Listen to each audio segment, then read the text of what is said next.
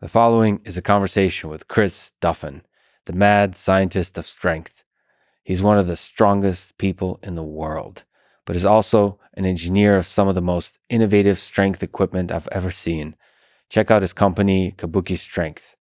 He is the only person who squatted and deadlifted 1,000 pounds for multiple reps and achieved many other amazing feats of strength. He has lived one hell of a life of hardship and triumph, as he writes about in his book called The Eagle and the Dragon. Quick mention of our sponsors: Headspace, Magic Spoon, Sunbasket, and Ladder. Check them out in the description to support this podcast. As a side note, let me say that I was always a fan of strength, both powerlifting and Olympic weightlifting, both as a fan and practitioner. Mostly, I'm a fan of people who are willing to put in years of hard work towards finding out what the limits of their body is, and then smashing past those limits. People like Chris Duffin, or on the Olympic weightlifting side, people like Dmitry Klokov. That guy's great. This is why I love watching the Olympics, both the heartbreaks and the triumphs. They all reveal the incredible heights that the human mind and the human body can reach. This is the Lex Fridman podcast, and here is my conversation with Chris Duffin. You've been a part of several incredible feats of strength. Which was the hardest, or maybe one you're most proud of? Definitely the one I'm most proud of is that journey for the grand goals. It was like a 5-year scope that I chased this. And so when you think about training, it took more than 5 years. Obviously, by that point, I'd been training for over 25 years. But it makes me proud. I mean, there were 3 distinct things that I wanted to accomplish out of this. So it was really thought out. And this was kind of my exit from being a competitive lifter, and basically saying, hey, I'm going to be, an Instagram lifter, an exhibition lifter, or whatever. I've done this for 16 years. I was number 1 in the world for like 8 years straight, all-time world records. And I'm like, I'm not going to do that anymore. What I want to do is just something deep down to me that is really important. And there's 3 things that were driving this. And this is a 5-year journey that I went through to do this. I really wanted to showcase that you could do something that is well beyond the scope of what people think is humanly possible. So just this inspiration thing, this grand, over the top. Like if you set your mind to a single-minded goal, you can go so much further. And I didn't even say what the goal was up front because it was so far out there, I would have been laughed at. And that's, I think big goals should be kept pretty damn close to start with for that reason too. And then the second piece was to walk the walk, to show like the principles of what I believed in around human movement, the ability to manage and control the spinal mechanics and the output that can have on the body. And so I wanted to take the 2 most basic movements that every able-bodied person should be able to do. So fundamental movement patterns, the squat, which is like in the developmental approach is around 9 months as a baby from a developmental kinesiology standpoint, and a really basic pattern that every able-bodied person should be able to master. The other one being the hip hinge, being able to pick something up off the ground, a deadlift. And I wanted to do those 2, not just 1, because I wanted to show the principles that I wasn't built for 1. I wasn't a specialist because of my lever links, torso links, all that, any outliers, because nobody had ever done 1,000-pound squat. So this is it, and 1,000-pound deadlift. It was outside of the scope of what there's like half a dozen people that have done one or the other, but nobody's ever done both. And I wanted to do something unique. I wanted to do them, not only do it, but do them for reps, to leave literally no question out there. And there's no competition for that. So it was, this is what I'm going to go do. And to pull it off, I had some past issues with my elbows and stuff that I couldn't work around. So I had to wear straps, which was another reason I couldn't do it in the competition setting. So the first year I worked up and I did 1,002-pound deadlift. Plates were weighed afterwards. It was a little bit over. And I did it for almost 3 reps. And that still stands as a Guinness World Record.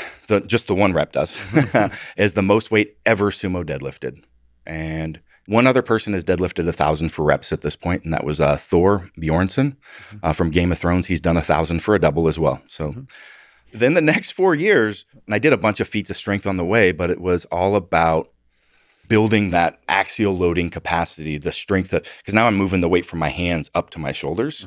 And so to do it for reps is like so much harder than a single, like 5 to 10 seconds versus 30 plus seconds to be able to buffer and manage all that with that kind of load is just crazy. So it's literally about the duration that your body is carrying the load. Yeah, that's a big part of it. Yeah, because you're using the resource of the diaphragm for stabilization. And so it's also responsible for respiration and all this other stuff. So even when you're not squatting, you've got to be handling those loads. Just holding that weight is fascinating. It's fascinating that the human body can do that, can maintain that structure, just everything working together, that the biology, the skeletal structure, the musculature on top of that can hold the weight. It's fascinating to watch. Everything is very intentful about positioning and how you're creating pressure and all this sort of stuff, especially for me. So when I mentioned that half a dozen people have squatted it and half a dozen people have deadlifted it,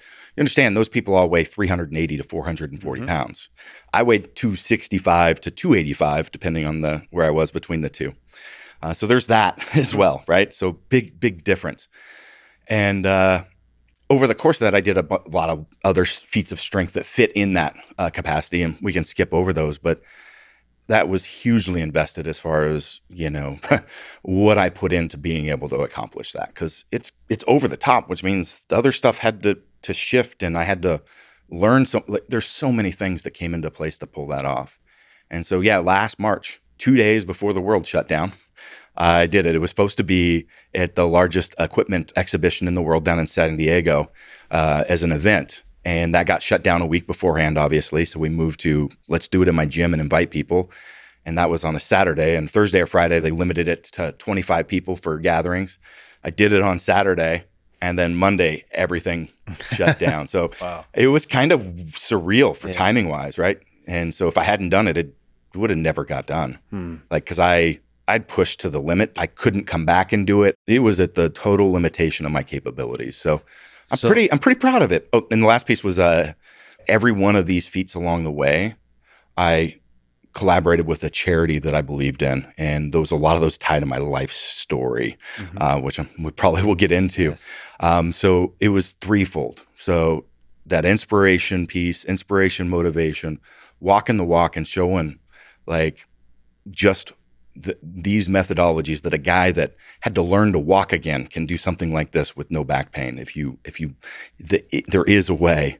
And the third one is to provide awareness and recognition around a lot of key charities. So your heart was in this journey, but also your mind, which is you're like a scholar of strength, a scientist of strength, an engineer of strength. For reps, do 1,000 pounds squat and deadlift. Let's first talk through the actual day you did it. What does it take to lift that much for reps? The day of is really easy. The lift itself, other than a few seconds, is really easy and not challenging. People always ask me, what was it like? How beat up were you after that and the deadlift? And the simple fact is it was easy. The work to get there was horrendous.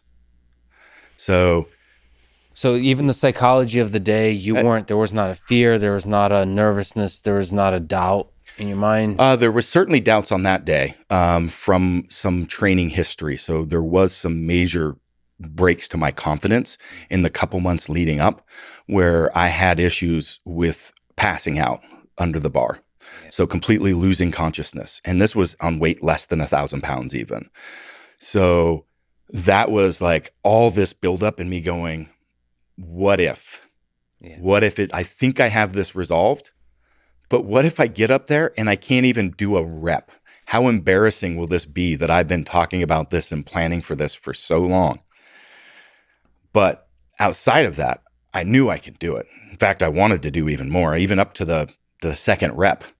Training is about, working into a fatigue state. So you're building an amount of fatigue in your system. And then when you let off of it, that's when you get a compensation. And that's how you stair-step training. This is periodization. But leading into a big event, you're accumulating this massive amount of fatigue. And so I was performing at a level that I could do it. And so I knew I was going to be able to on meet, because then you give yourself that window to be able to recover and super compensate and be able to do a little bit more. So like that first rep when I did it, strength-wise, I went, I could do this for 5 reps. Like it went through my head. I'm like, feeling. I mean, it was easy and it was fast and it felt like amazing. And I'm like, I'm going to crush this. And then set rep 2, the realization kicked in. It's like, oh, this is for reps with 1,000 pounds on your back and you're fatiguing just like, and then the third one was every last thing I could muster to just finish. I mean, and I just barely got it done because it's the strength is like there, but like that capacity to be able to manage all those resources for that amount of time. Because it's not just leg strength when we're talking about this stuff. So what does it take to go from from I don't know what, like from 500 to 1,000? That feels like a journey that's like exponential. It is. Like it gets exponentially harder. It does. In the early 2000s, like I said, I started lifting in 1988.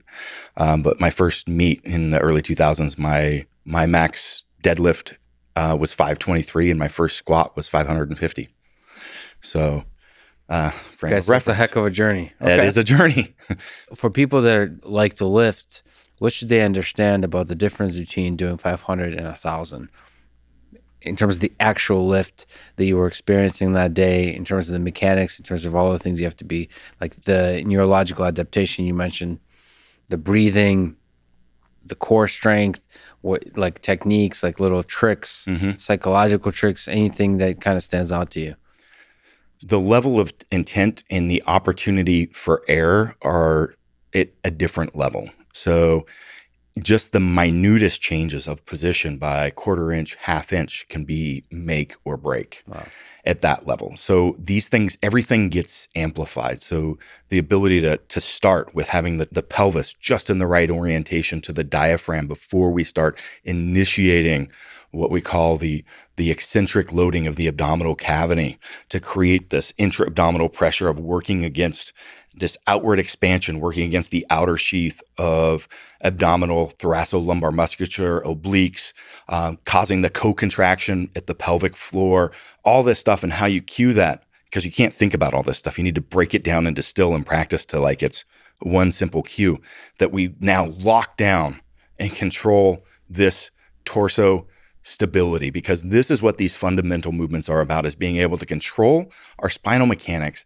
and then now be able to maintain that while articulating the joints around that through a range of motion, and then using the main power drivers. So in this instance, both instances, it's the hip complex to generate that power and transfer it from how we're rooted and connected to the floor through to the distal end, which would be the barbell on the shoulder.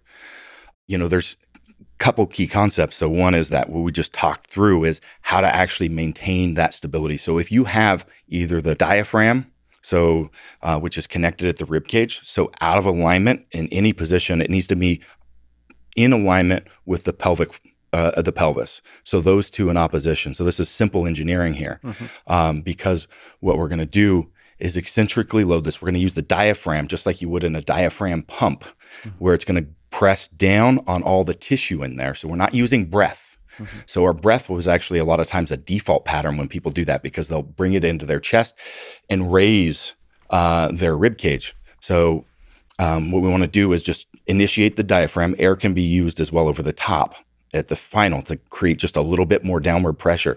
But if we have out of alignment there, we have a pressure leak where it's going to be push out the front or the rear if you're either in flexion or extension. All right. And then that causes this co-contraction and all this pressure of the organs essentially outward against all those tissue for the co-contraction, as well as surrounding the spine to be able to stabilize that. And then it puts all the muscles on both sides of the body in what we call the best length tension relationship.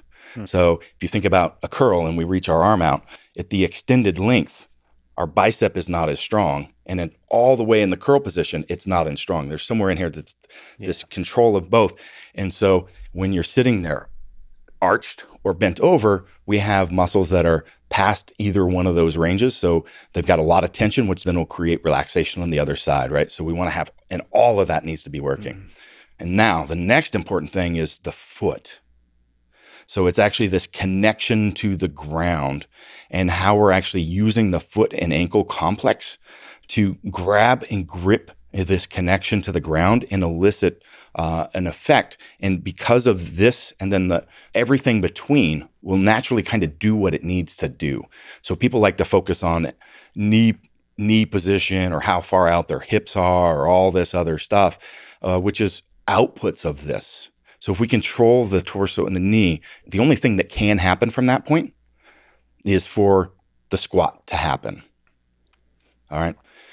So this allows us to use this massive, the hip complex for all the muscles around that are built to drive through hip extension to complete the squat.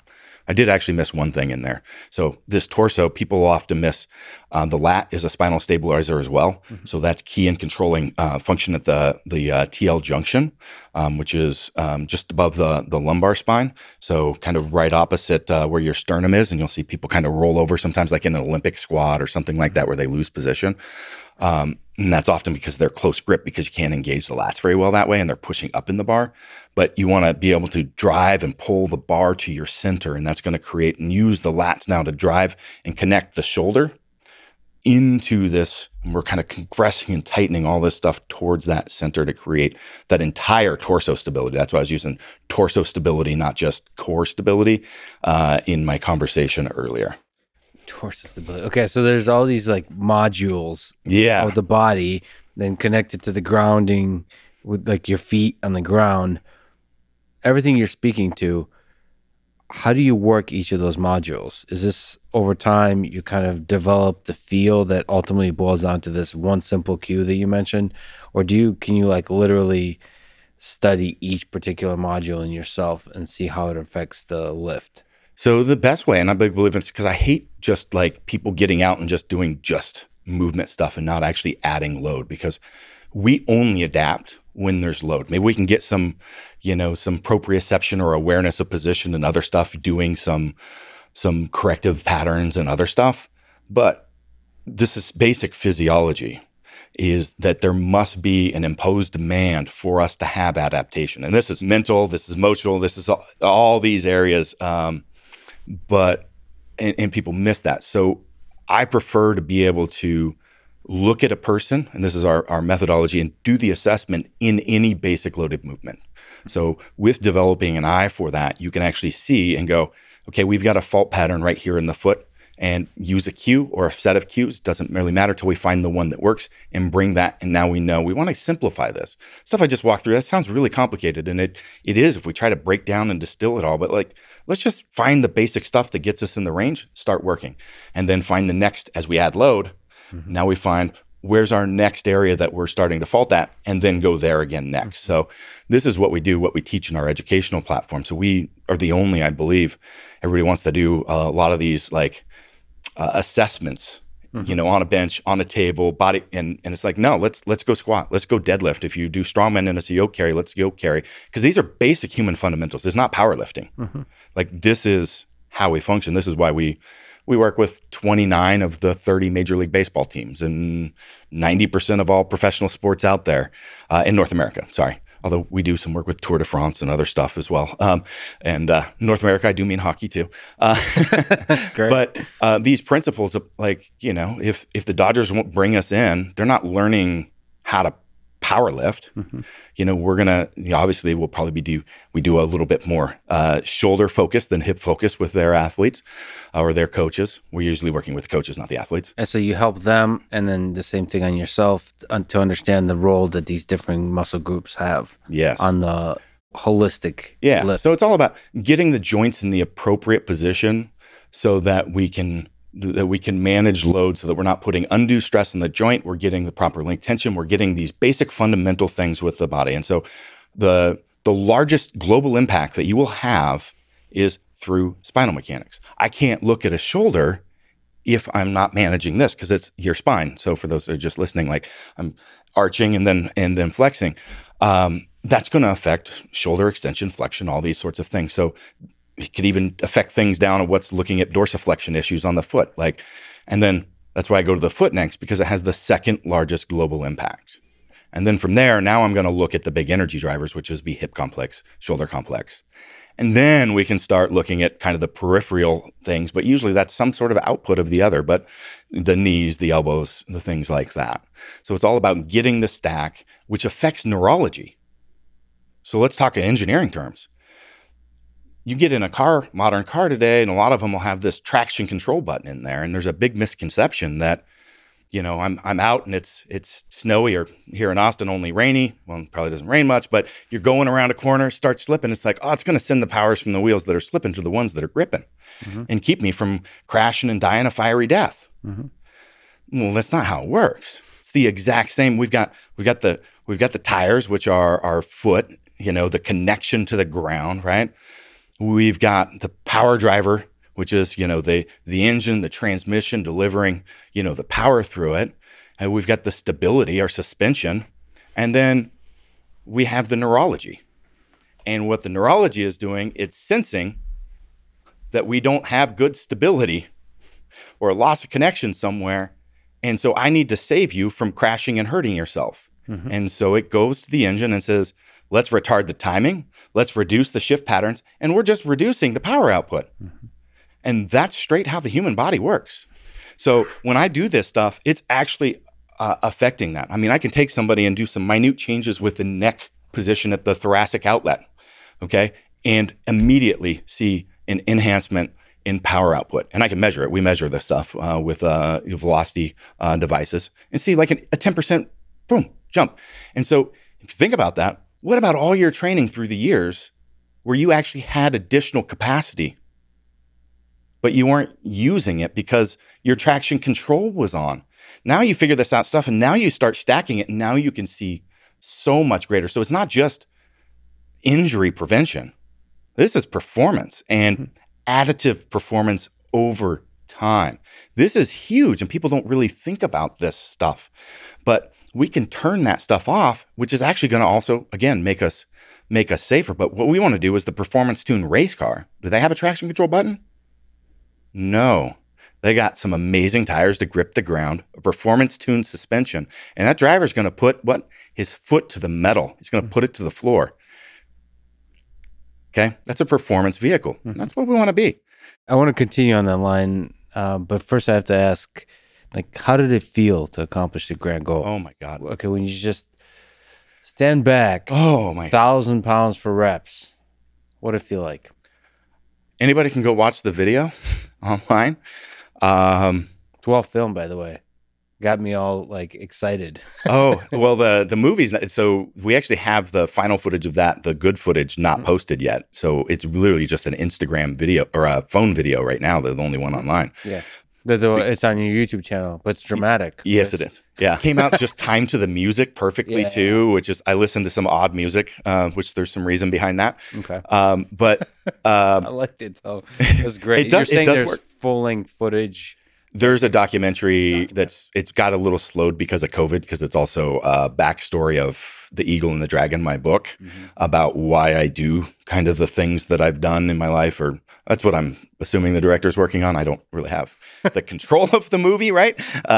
But the video's incredible. How did it feel? How did it feel? I started crying. It was overwhelming to have worked so intensely and so long and hard at something that pushed every ounce of me to the limit. And I did it. I'm getting a little emotional. I did exactly what I said I was gonna fucking do. Yeah. And it was overpowering. I mean, I was just crying uncontrollably, just with a mixture of I don't know what the mixture of emotions is hard to explain, because it was the completion of something. It was a new phase of my life. I mean, there's so many things here. So one, you set an impossible goal and you accomplished it. One, Two is like on the broader humanity aspect, like how many humans in this world accomplish perfection in a particular direction required to do this? So like you're basically representing like one little like little glimmer of excellence of the human spirit. There's always more. So understand this. This is a basic fundamental. You can always do better. There is no such thing as perfection. You could always, there is always more. So anytime you reach something, any amazing workout or accomplishment in life, could you have put more into it? Could you? Yes. But here's the thing. I left on my terms. I said, this is it. I'm going to work towards, I've been training for 30 years. I'm going to do this thing that is, like I couldn't even say that I was going to do it years before. I'm going to do it and then I'm done. And I didn't leave from an injury. I wasn't forced to, I left on, I did exactly what I said. I went to a level that I left on my terms, and that's unique because that's usually not the case. Usually you kind of either taper out or it doesn't matter. I'm talking like anything in life in general, right? Like you taper out, you fail, you hurt, like you lose a job, like something, you know, you roll into retirement. Like you've accomplished something truly great and you walked away on your own terms. Is there a sadness completing something like that? Because it's in one perspective, the greatest thing you'll ever do.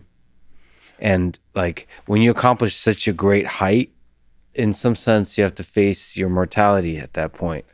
So good question, but it is certainly not the greatest thing that I'll ever do. It's the greatest physical streak There's always I'll more. ever do. The greatest physical, yes.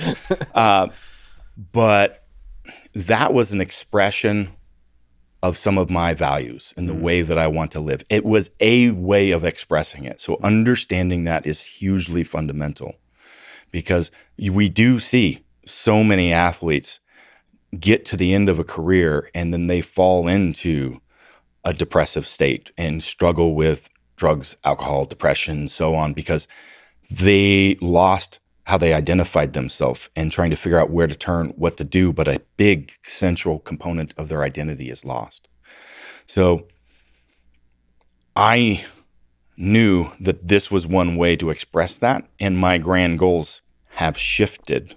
They're shifted to other outlets that allow me to express that. Like my company's Kabuki Strength, I'm going to change the face of fitness as well as all the way through with its integration with clinical medicine and telemedicine. And, you know, I got another 5 years before even people see what I'm working on. I'm 5 years in right now because I had to invent equipment. I have to develop methodologies that we're talking. I had to do this stuff that ground layer wasn't done to create a cohesive ecosystem of training methodology tied to the tools that we're using, to the environment, tied to the clinical practice assessment, tied to the interaction between all those, and how that actually needs to be reframed because so much of this is broken, okay?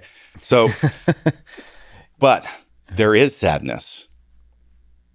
I won't deny that.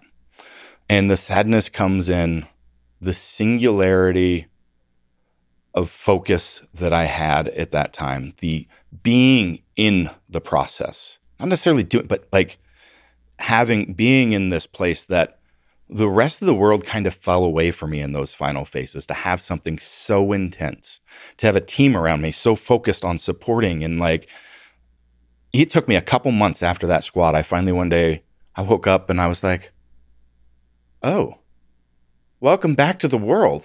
Like I was in such a mental fog. Like it took me a while to climb out of that, but that space, that level of intensity and drive and living and being in that space, I do miss that. But I can't continue that. I couldn't continue. Like there's a point of like, you push it so hard, the level to try to go from there is not acceptable for the impacts that'll have on your life or how you want to live. And it was taking away those final, like I had to do extreme things and live in an extreme way to get there. You're just a genius in this whole space of strength and health and almost like biology, that this strength feat is just one representation of that. But this particular strength feat required that kind of singular focus, which I think,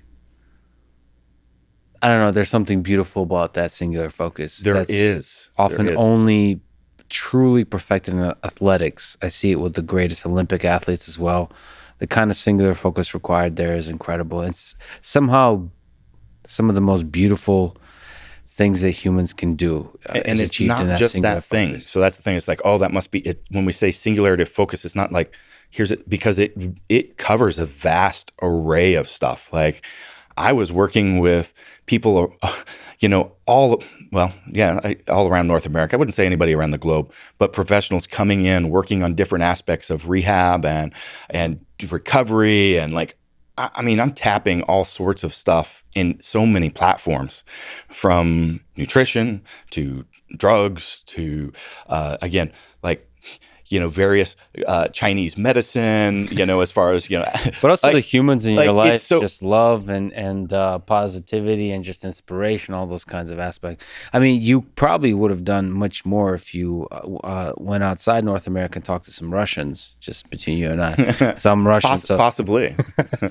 they give you some, I don't know, there's some incredible strength athletes in Eastern Europe. Absolutely. I've got the best one coming in September to get fixed. So, what do you mean by fixed? So I'm not sure what his particular issues are, but he has held the all-time world record repeatedly for a long time, and he hasn't competed for some time. And he just reached out saying he would like to come and have me take a look and see if I can get him fixed, because he needs to return. Okay, so it's more injury-centric versus like form and fundamental-centric, combination of everything. Everybody always wants to focus on the output. How do you give me the fix for that? But it ties right back into all those other things, right? So, but yeah, the Eastern Bloc continued to be a dominant force in regards to athletics and strength athletics, without a doubt. Some of my big rivals in my competitive days were, that's who it was. Rivalry brings out the best in us. Can you tell me the story of your childhood? It's definitely outside the scope of the norm. Well, today, maybe not 150 or 200 years ago, but my parents, highly intelligent, people coming out of the Bay Area. My mom was, going to school to be a chemical engineer. She was a top student athlete, graduated out of her school. My father was a member of Mensa. My stepfather was just a genius, but not able to really function in society. But my mom was, she had some demons and some other stuff. And she just said one day, she's like, I just don't want to be part of society. She still isn't. Lives out in the desert, but has her minds. But she wanted to figure out a way to make a life outside of that. And so that's where we ended up, is up in the mountains in Northern California. And a lot of that was, them trying to get into successfully growing marijuana, which back in that, wasn't legal back then, highly illegal. And in fact, those areas some of the areas where we lived were quite dangerous. So there's a documentary, Murder Mountain, that came out recently. If you watch that, you'll tie into my book, just the understanding of the stuff that I was talking about, dealing with serial killers, human trafficking, police corruption, murderers, like just how real that stuff is if it doesn't capture you from the book. Okay. The book, by the way, is The Eagle and the Dragon. Yeah. Thank you. It's a great I'm one. a terrible salesperson, like I told you. But it's a good title. I don't know if you came up with it, but I did. Yeah. So yeah, we'll talk about that anyway. We're living by a stream, off a meadow. There's no roads into where you have to hike in.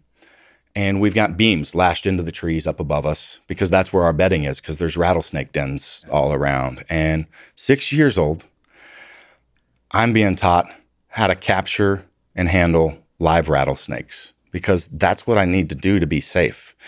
And you can imagine 6 years old sitting there with a live rattlesnake in your hand, grabbing it, by the side of the head, controlling so it can't bite you. And it's just wrapping itself around your arm, and you're staring at it, like its only intent is right then is to kill you. Mm-hmm. Like that's it, right? You want to take a bath, it's filling up the jug in the stream and setting it out on the rocks during the sun so you can dump it over your head. And, not all the living was that way, good part was similar to that, tent living in a 16-foot trailer with a family of 6, which is not much bigger than the space that we're sitting here. So we're talking hard winters with feet of snow on the ground, nowhere to go. I'm living in the back of the pickup truck in just a standard sleeping bag that we get from the Salvation Army, not the below zero. So I'm not sleeping well.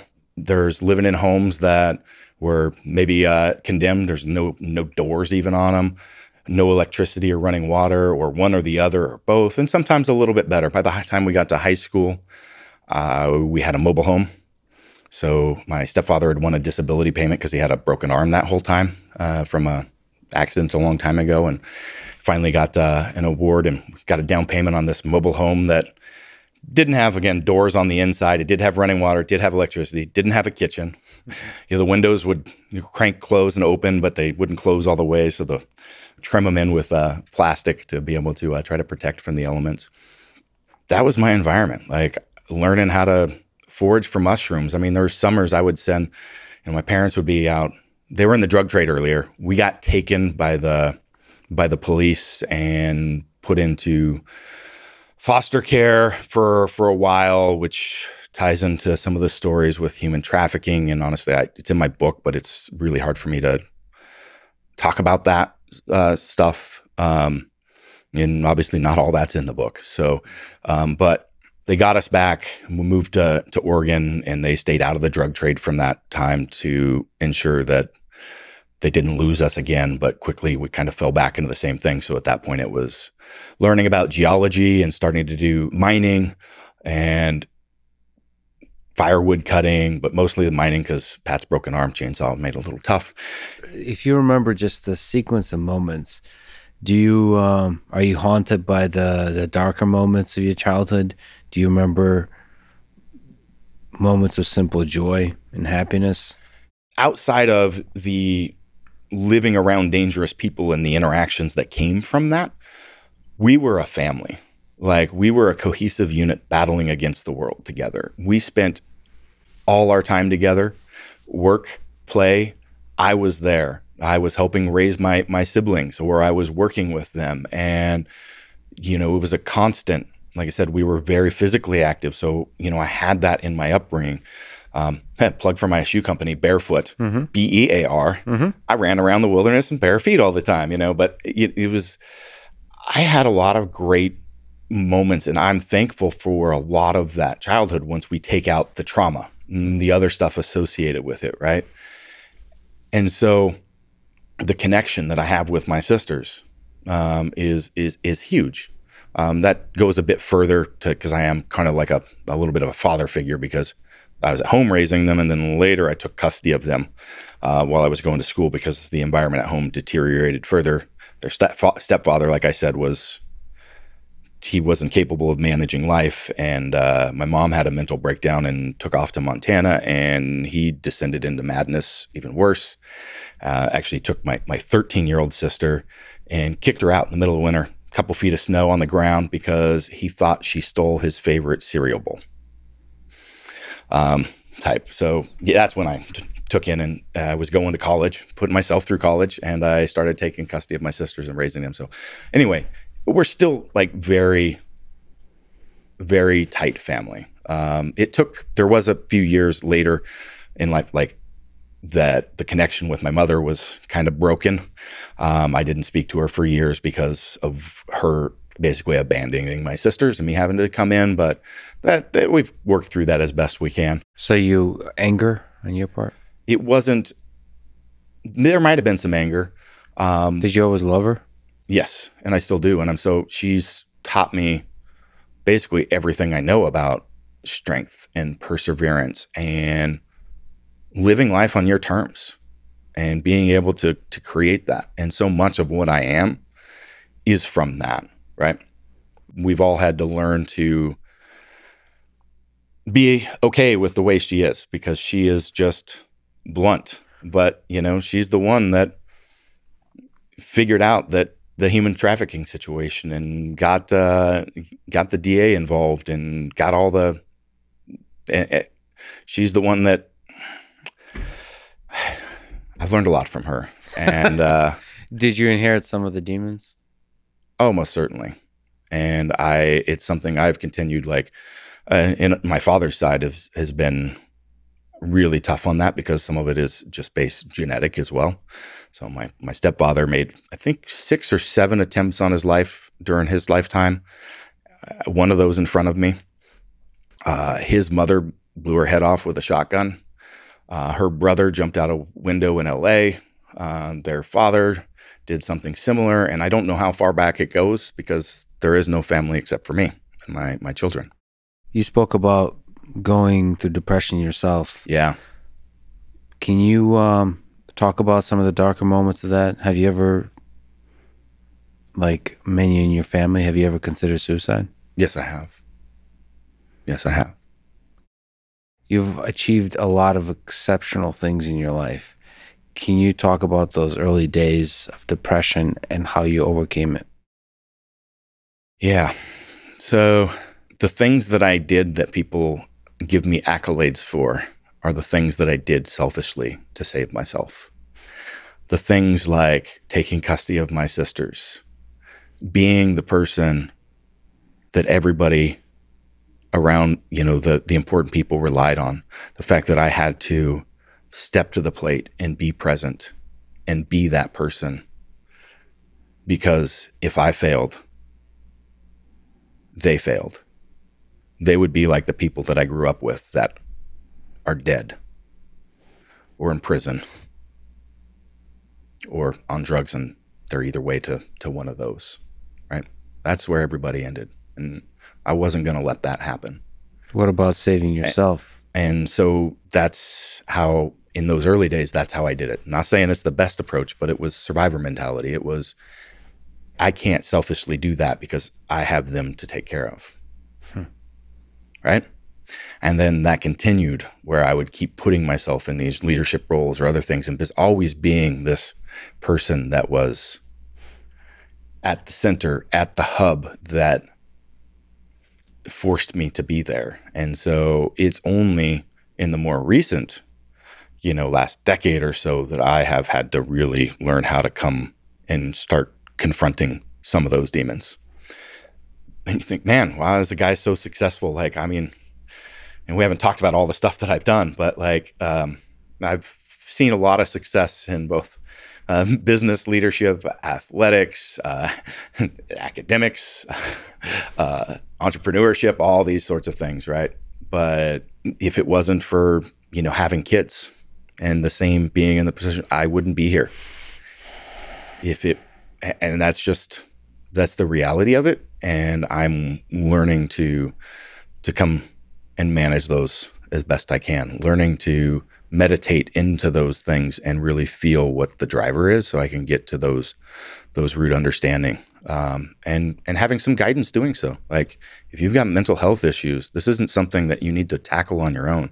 Like having a professional that can help guide you on that introspective journey is something like, it's not like, hey, I'm big tough guy, I can handle everything. That's fascinating that you saved yourself. That's quite powerful to save yourself by having others depend on you, and so you can't fail, you can't fuck it up, and that's a reason to keep moving forward. But on the flip side, that's not addressing the darkness. It's not. And it's probably not a sustainable strategy either, right? So I recognize these things. I don't know. And perhaps it is sustainable. Perhaps there's something beautiful about giving yourself basically in service of others and thereby creating purpose. And then it's almost like fake it till you make it. And then you make it eventually. Yeah. That is purpose though. That is purpose. That is purpose. You have to me, life is about taking your cup and how you choose to pour it out, how you choose to give. What is your purpose? What is that connection with everybody around you? That's the intent. That's the life. That's what life is about. How are you going to help those around you? How are you going to help the world? Your purpose is right here, figuring out what this is and then how to do that. But at the same time, you can't let that run dry. So you have to make sure that you're filling That's that the other cup. side. That's the other side, right? That's the other side. Yeah. We'll return to your engineering degree, which you're obviously scientifically engineering minded, which is fascinating. Your book is titled The Eagle and the Dragon. What do the eagle and the dragon symbolize? They're pretty big symbols for me. In fact, that covers my entire body as a tattoo. So the first one I had done is around 19 years old. And so this is, or started at 19. It's an eagle that covers my entire front, you know, my stomach, rib cage, and one that was on my back that covered most of my back. And there's chained at the claw, I guess. Mm-hmm. And the chain wraps down around and attaches to my ankle, and there's a shackle there.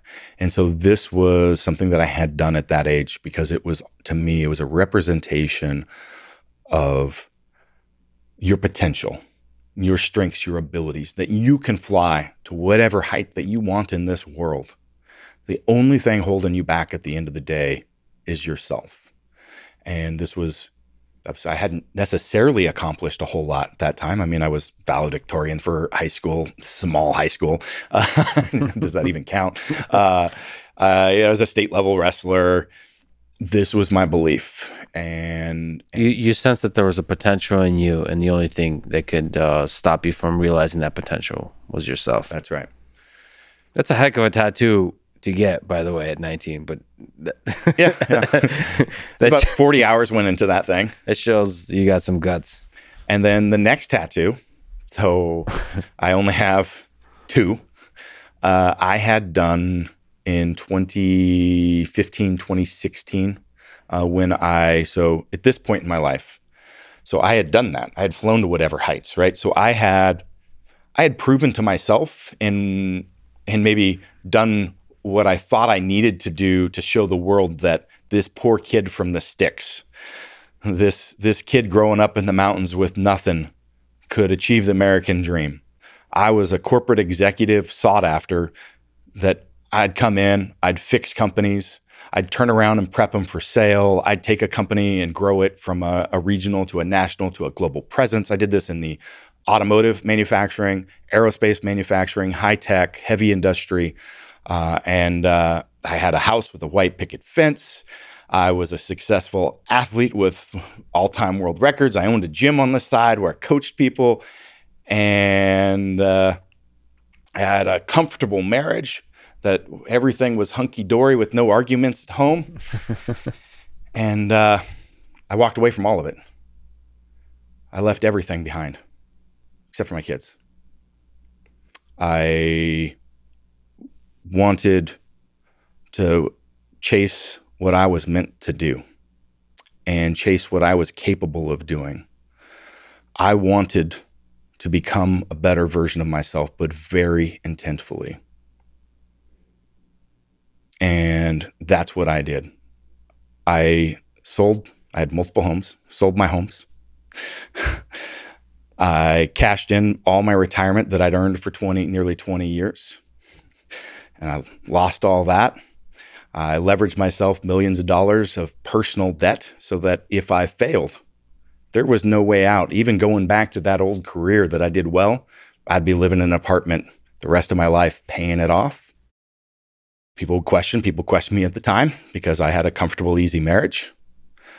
And I chose to ask for a divorce.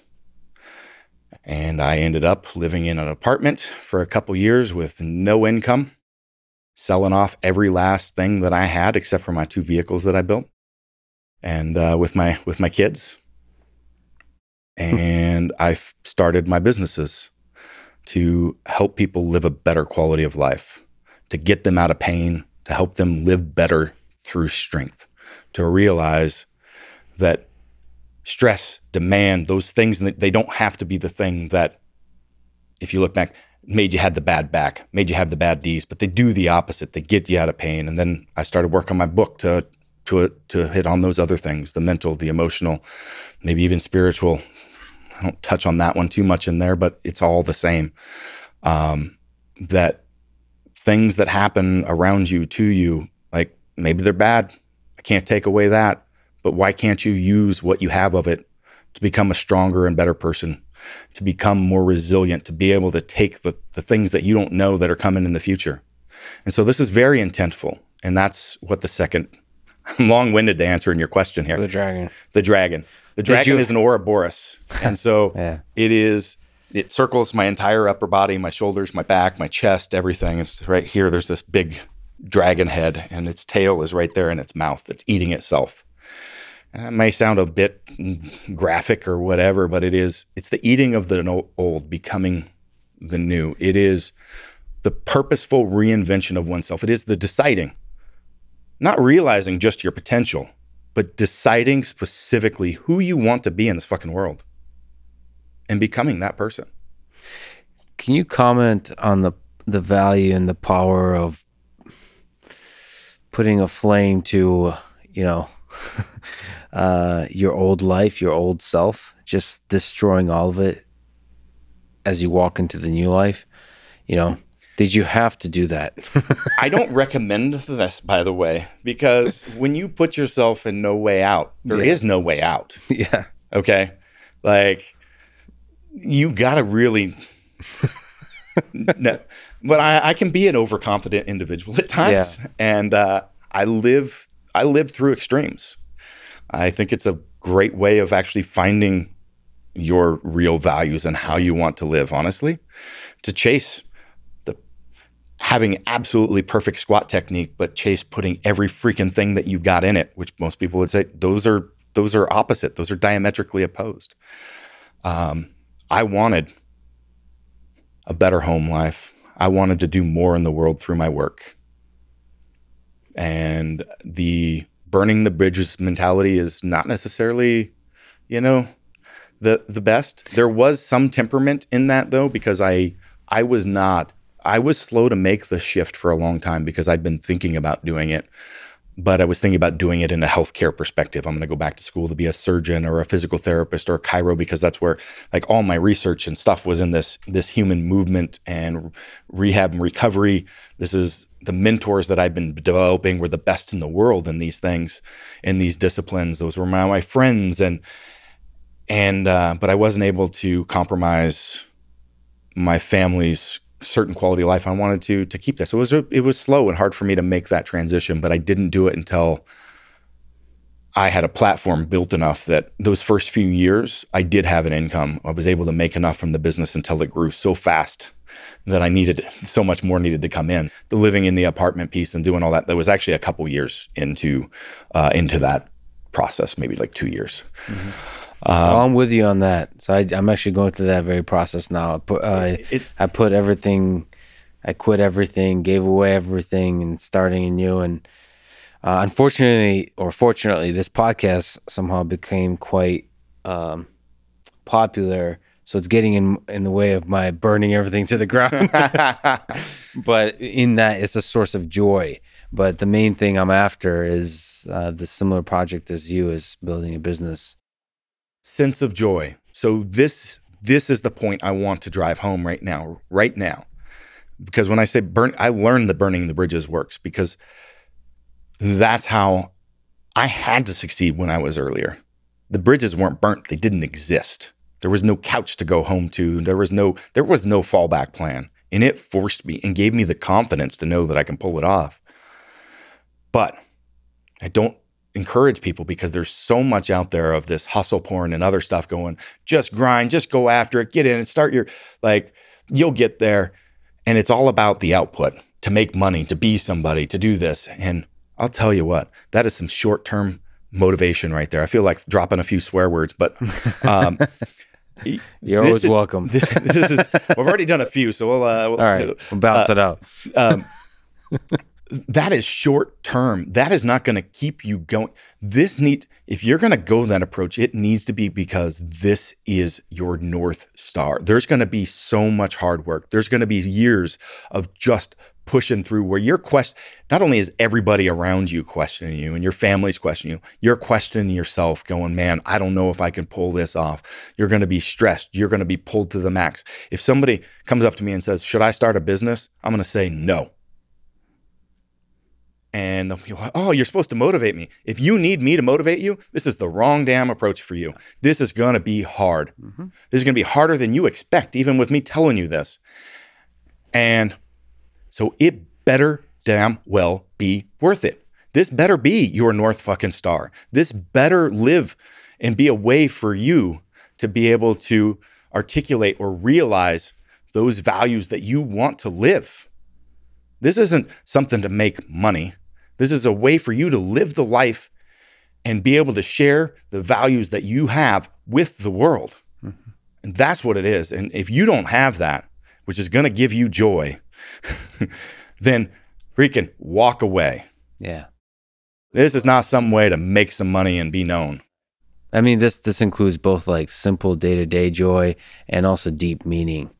Exactly. The whole thing. And then that allows you to overcome all the pain along the way. But I got to say, I mean, it's a difficult thing because you run a business.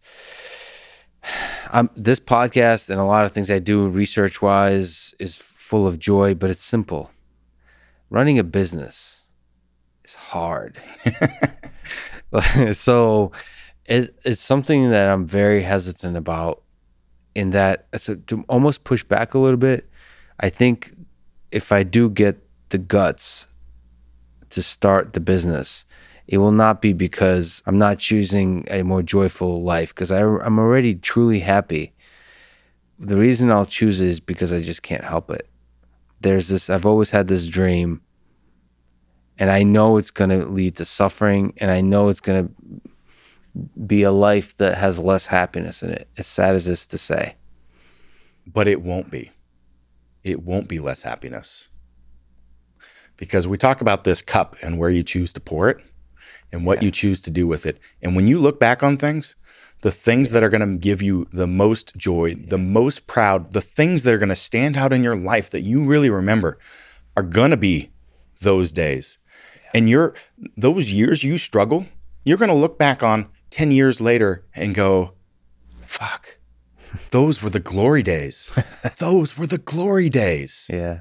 And it won't feel like it at the time. Yeah. It's so weird. That's what life's made of. Yeah. And so this is your opportunity. You feel that. So right now you got this, when you think about it, you got this little thing twisting up in your gut, right? Yeah. It's a mixture of anxiety and fear as well as excitement. And that's your signal that this is your opportunity for that personal growth, to challenge yourself. This is your going for a run or working out in the heat. It's those things. It is your opportunity to go, heck, maybe it even fails. Maybe it even fails. But by turning into that, you're going to learn so much, and it's going to make you so much better. And it's the path that you should take when you have this stuff rolling around in there. And it could just be a hard conversation with your partner or your boss.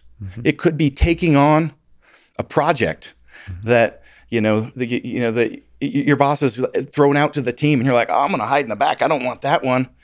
And it's like, maybe you do. Maybe it's going back to school. Yeah. Maybe it's making that career move that you always wanted, but you're just afraid of. All these things are your opportunity for you to turn into that. It is your workout. It is your practice. Because if you don't, you'll get soft. And who knows what's coming, and you're not going to be ready for it. And it's going to run right over the top of you because you're going to be weak. You're going to be soft. There's some aspect in which choosing that hard path is actually the way to arrive at the richest kind of happiness, like the greatest fulfillment.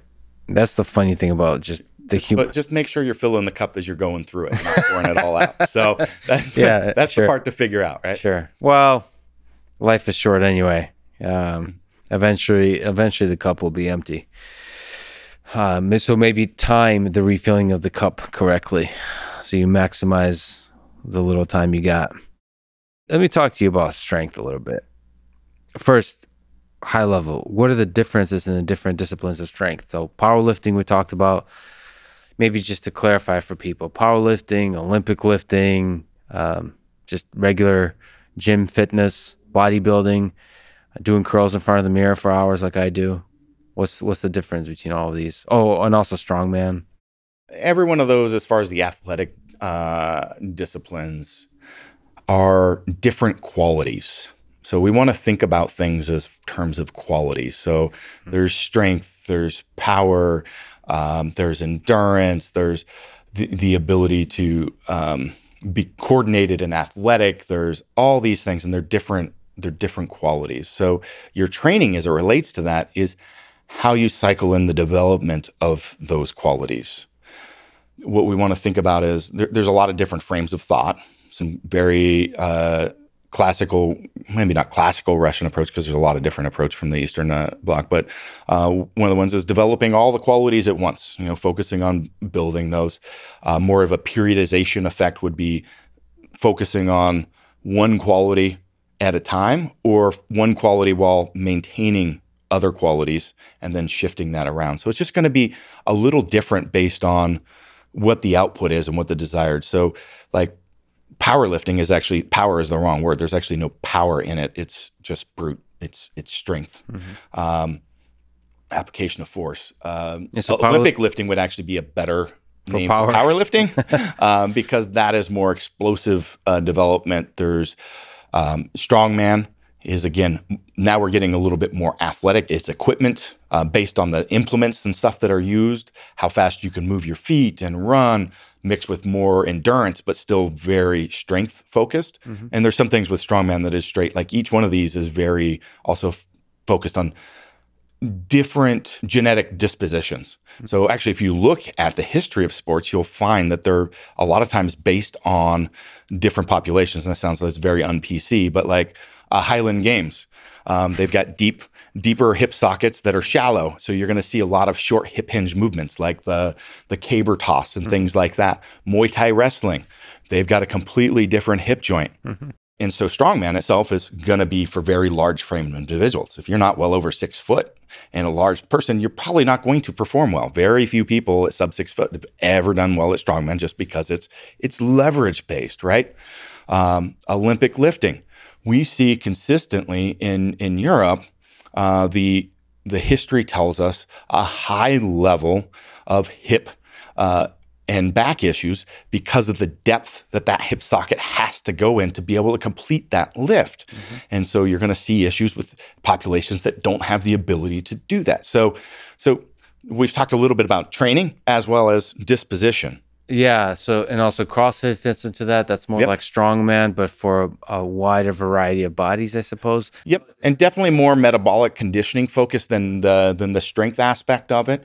And conditioning is an interesting thing too. So that quality, in my opinion, can be developed a lot faster, but kind of peaks much faster as well. So where strength, we can continue to add and add and add over time. So it's, for me, like for conditioning with any strength athlete, I don't like to spend as much time on that. So I'll cycle the conditioning work for our strength athletes and then taper that off leading into meet. So the more metabolic work, that means the more capacity in strength training that you can accomplish, which is the goal, and recover from. But then as we lead to a competition, we want to spend more time on recovering from that. So we have to pull things out. So we'd pull out less. So like typical approach would be like taking a 6-week cycle for conditioning and ramping up over 3 weeks periods of time, then dropping back down again and ramping up and being slightly offset by like a week or two from your strength peaks so that you've actually tapered the week prior in your conditioning work to your strength work, right? But that way we're not hitting conditioning hard all the time, which is a common misstep that people make, is going, well, I need conditioning. So they just hammer that at a base level over the top instead of cycling that. If we talk about powerlifting, in terms of regimen, in terms of exercise, in terms of the process, consistent with what? Is there something to be said about general qualities of the consistency of the regimen required to get strong? Yes. So let's talk about some training principles as a whole. And I think this will break down what you're wanting. The more work that we can fit into a given time, the more progress we're going to make. But that doesn't mean doing the max amount of work possible at any given time.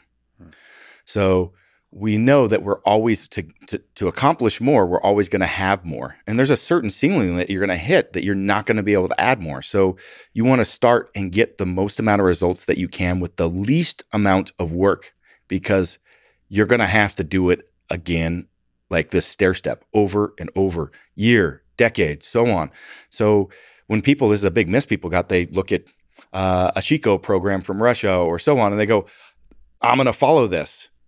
And it's like, that was specifically written for somebody with 20 years of experience that's already built the capacities to be at that level. So it's all about building that work capacity. So how much work can you give in a given time? So now we want to look at some research as it relates to injuries, because injuries are going to be a big driver over time of what holds you back. So when we talk consistency, training hard for 3 years, 5 years, it's going to be really good. But what we find is a lot of people train really hard for 9 months, have to slow back for a month, get back into it, then miss another week because, and so on. They're always like this little nagging, that little nagging.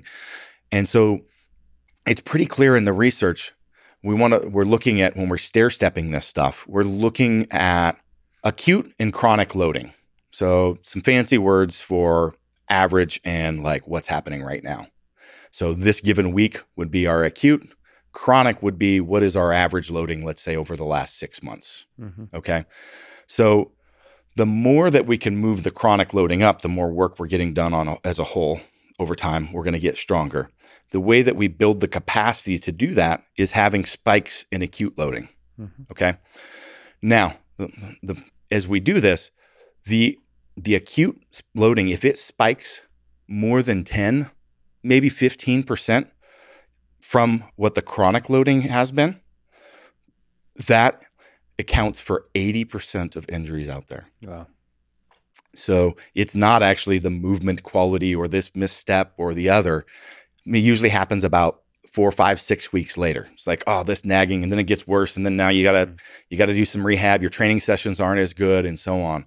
So now we're starting to look at this. Okay, it's like I want to do the least amount of work where I can still progress. I want to be able to have spikes in my weekly demand that don't go above 10 to 15% of what I've been averaging for the last month. But every time I do a spike, my average goes up, right? Boom, boom, boom. And then that becomes very particular also when you do take planned time off. So a lot of people, training session, maybe they're doing a 5-week block with a deload week, or you go on vacation for a week, or any of those things that were a downward. What does that do to your average and chronic loading? It brings it down. And then what does the person want to do when they come back? Make up for it. Now they have a huge spike above. 5 weeks later, we're dealing with, this elbow, this wrist, whatever's kind of bothering me. And now you're not performing as much. So these are some really fundamental pieces of training. And then now we can start overlaying the qualities that we're trying to develop that we were talked about earlier. So now let's talk about my deadlift, my 1,000-pound deadlift. We'll talk about the training cycles for both the 1,000 deadlift and squat. So backing up a year out from the deadlift, knowing I was training at the time, heavy deadlifts once a week. And usually it was 2 of those sessions a month were really heavy and the others weren't. And it's like, okay, how can we get this up to where I'm deadlifting twice a week? Because that's where I want to be. To be able to accomplish this, I need to be loading about that much with frequency with a certain volume to be able to accomplish this goal. We're not going to go through all the math and stuff like that and how that's arrived. But there is math. There is math behind this. And so instead of just like, let's start deadlifting twice a week. No. So we start and we take the one session that we've got and we split it, take part of it away and put it in the second half of the week. So the total volume is still the same. And then we start adding some volume, but I'm doing it off of blocks so that the actual cumulative load is less because I have less range of motion, okay? And then we start building that closer to the ground, and so on. And now we start getting to where I'm almost doing 2 sessions, full sessions a week. And then we start adding a little bit of load. And so at my level, this isn't talking about adding another set or another day a week. We're talking, like in my squat, it might be 1 rep. Instead of doing 3 sets of 3 at 1 week, I do 2 doubles or 2 triples, then 2 doubles to give me 1 more rep. That's it. And so we're doing that from 1 week to the next, and that's a cycle, training cycle. It might be 5, 6 weeks, and then so on, and then the next one, and slowly bringing that average load up. So the last phases of the squat, for example, we took the average loading every week, so of my heavy sets. So once we developed all this stuff over the last year to get to this point, now it is taking and going, okay, my average load this week is 8 reps at 955 pounds. And then the next week, let's get it to 957, 963. And this was pretty aggressive, working up to where my average loading at the final was 985 pounds, average load for 8 to 9 reps. And that's what I was saying. This is the intense part. That was why it was the day of was much easier. That week over week is pretty brutal. May not sound, oh, you're just squatting. And now let's back up. Let's look at the quality development. So a year out from the squat, obviously I've been working on developing axial load capacity, my capacity to withstand load from top to bottom. So I like thinking about things in movement vectors. So this vector is an axial loaded vector, is the hardest to recover from. So what's axial? So like, is deadlift, are they both? They're both. Yep. So a horizontal, a front to back would be like a row or a press. Why is the axial hardest to recover from? Because it's entire body, the entire body, just anything that is taxes the spinal mechanics. I could tell you my beliefs.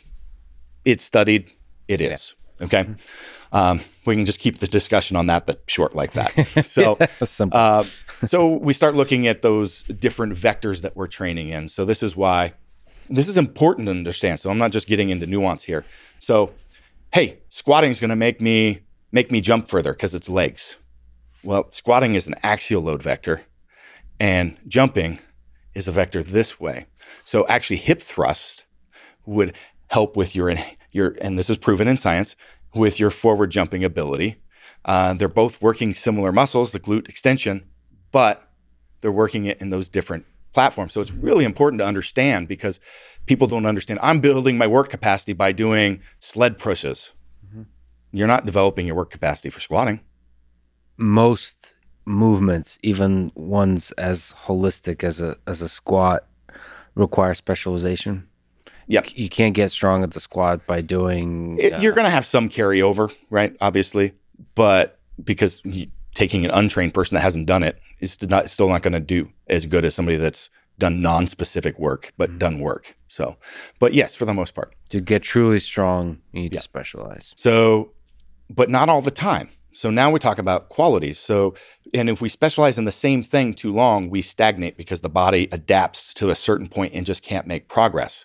So we wanted to save the actual squatting in the pattern with the bar that I was doing for the very end. So starting a year out, I started doing work front squatting, like a squat, axial loaded pattern, and worked on maximizing that up. Then I started shifting to doing transformer bar squat. It's this bar I developed that actually manipulates spinal mechanics. So I started loading in these more forward positions and being able, again, so now I'm getting closer than a front squat, but not quite squatting. And then I would start adjusting that bar every training cycle to closer to a squat till it finally was, right? So what's the difference between a front squat and a regular, like a back squat? Like in terms of the stress on the body, the mechanics, was there something interesting to be said about, like how fundamentally different are they? So what's interesting, people think about the weight in position to them like, oh, the bar's in front of me, the bar's behind me, which is not the case. The bar is above your midfoot. The load is above your midfoot. So we're actually manipulating the spine behind the bar.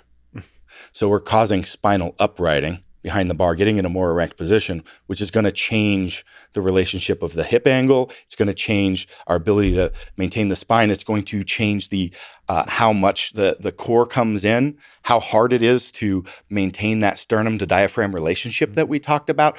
All this stuff starts changing. So the bar stays in the same place. The bar is still behind you, but the load moves around. So, but we're actually manipulating the spine around the load. Yeah. It's incredible. We can tailor it to an athlete, which is great when you got a 7 foot plus tall baseball player or basketball player. That's why we work with all these teams. Anyway, so it's like you're taking something and getting closer and closer to it. At the same time, we're looking at the qualities. So like I needed to be able to really hold this torso position with the weight moving up here. Now, unlike the deadlift, the ability to manage this TL position becomes much more challenging. So that was also why I was choosing the transformer bar, because it actually challenges that more in those big forward positions. I was also working on my back strength tremendously to be able to hold a maintained position. So there was a lot of like, I chose bent over rows. So a bent over row is a mixed vector. So it's a forward to back. So it wouldn't have as much carrier, but it's also got some axial loading component in it as well. So we're working on that.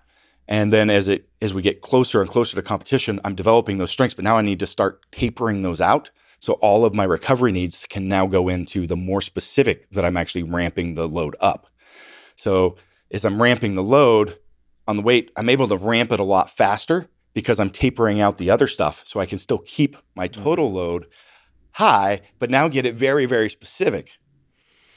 Wow. So everything that I've done has always been kind of an annual training cycle. And then again, this was a 5-year training cycle, but we just kind of walked through the last year of each, and you can see how these concepts play out in reality. So in the cycling, so this is both for you, but also for more recreational strength athletes. Let's say there's variety injected into the system. You need variety. Yeah. Because you will basically stagnate at some level, right? So you should always be kind of shifting a little bit. So 3 to 4 month blocks in general for an average, just a Gen Pop fitness is pretty good. Where you're going to spend more time maybe in a higher rep range or lower rep range, a little bit more work on endurance capacity, or maybe some more time. Hey, I'm playing around with boxing or jujitsu or something like that. Bring that a little bit more to the forefront for a while and bring the other out. But like mixing those variables up, but trying to keep the total load the same, and always kind of like, do we add a little more? Again, it doesn't have to be major, and it shouldn't be major. You don't want these big jumps. You don't go, oh my God, let's move. Let's jump into squatting every day. You've got to build the capacity to do that. It's simple. What role would you say strength has in sports that combine skill and strength? Yeah. So for me personally, maybe I'll just ask it selfishly, which is grappling, wrestling, MMA. Yeah. How about I start with baseball? Please. No. I will. Okay. I know. The sport. Okay. No. Baseball and golf are two of my favorite sports. No. I don't. You don't have to be in shape at all to excel at those sports. Well, here's the thing. There we go. It We're does gonna help. get this argument. Well, I've got a perfect example, because this is why I sell so many transformer bars into the Major League Baseball. So they get these people that come in, these athletes that have been baseball their whole life. It is part of the culture. And so they're great athletes. They've got all the skill. The only thing they have to do is develop a little bit more resilience so that they don't have the injury. They can push their training a little bit more, that we can add a little bit more force output and be able to recover from it. So the only thing they've got to do is add some training, but there's no training culture there. So they don't have any experience, which is why they love the transformer bar, because they don't have to worry about teaching the technique. We can actually set the bar on a setting that makes their squats perfect by cueing all the stuff with actually not having to coach it. Because when you're coaching a room full of athletes, it's really hard to teach the nuance of all this and not sure that all that. But that's all that they have to do with these players with a huge level of skill. So once you reach a certain level of skill, adding strength is the only real forward path. So that's the basic simple answer to that. So one of the benefits there being like injury prevention, actually. Injury prevention, resilience. Because especially fighting sports, you're going to be challenged and thrown, and other things happen to you. And the more resilient you can make your structures, the better you're going to be. Even a cyclist, mountain biking, why would they need it? Why would they need to do upper body training? Take a crash, your shoulder's gone. You're done. Your career's over. Unless you've done a little training, right? So there's value in all this stuff, but the resilience is like, that's huge. And then we can overlay strength. Where we miss is this focus on strength when we haven't developed quality motor patterns first. So this is a huge thing with children, because people want to know what's the appropriate training age. I'd had my daughter training before my son because she developed movement patterns at a better quality earlier. There's no age because it's going to be very dependent on the individual. There's no point in having adaptation if we don't have the right thing to adapt to yet. And that applies to general movement, but also to sport. So you're saying the skills should be developed first and then the strength applied on top of that. Yep. Maybe you can educate me, but I actually quit lifting and powerlifting for a long time after I started judo, jiu-jitsu, grappling, all this sort of combat sports, because I found that it was preventing me from relaxing my body enough to load in the skill. So this isn't a problem with the training. This is a problem with you. Yeah. So this is actually really, really important. The first product I ever released was a loadable mace, a swinging mace. Mm-hmm. And because every power lifter and not every, but most serious power lifters and bodybuilders, like shoulders mobility is pretty limited. Mm-hmm. And most of them really, really struggle with this. The problem is they've been taught to have tension all the time. And that's not good. So when we talk about like the joint positions that we were talking about earlier and having those and the muscles in the right length and tension relationship, athleticism is the speed to relaxation. Mm-hmm. Wow. Because the counter is speed to contraction. Float like a butterfly, sting like a bee, right?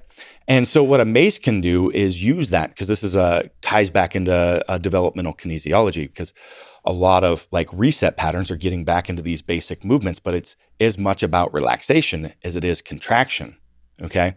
So a mace, we have this weight on a big, long lever.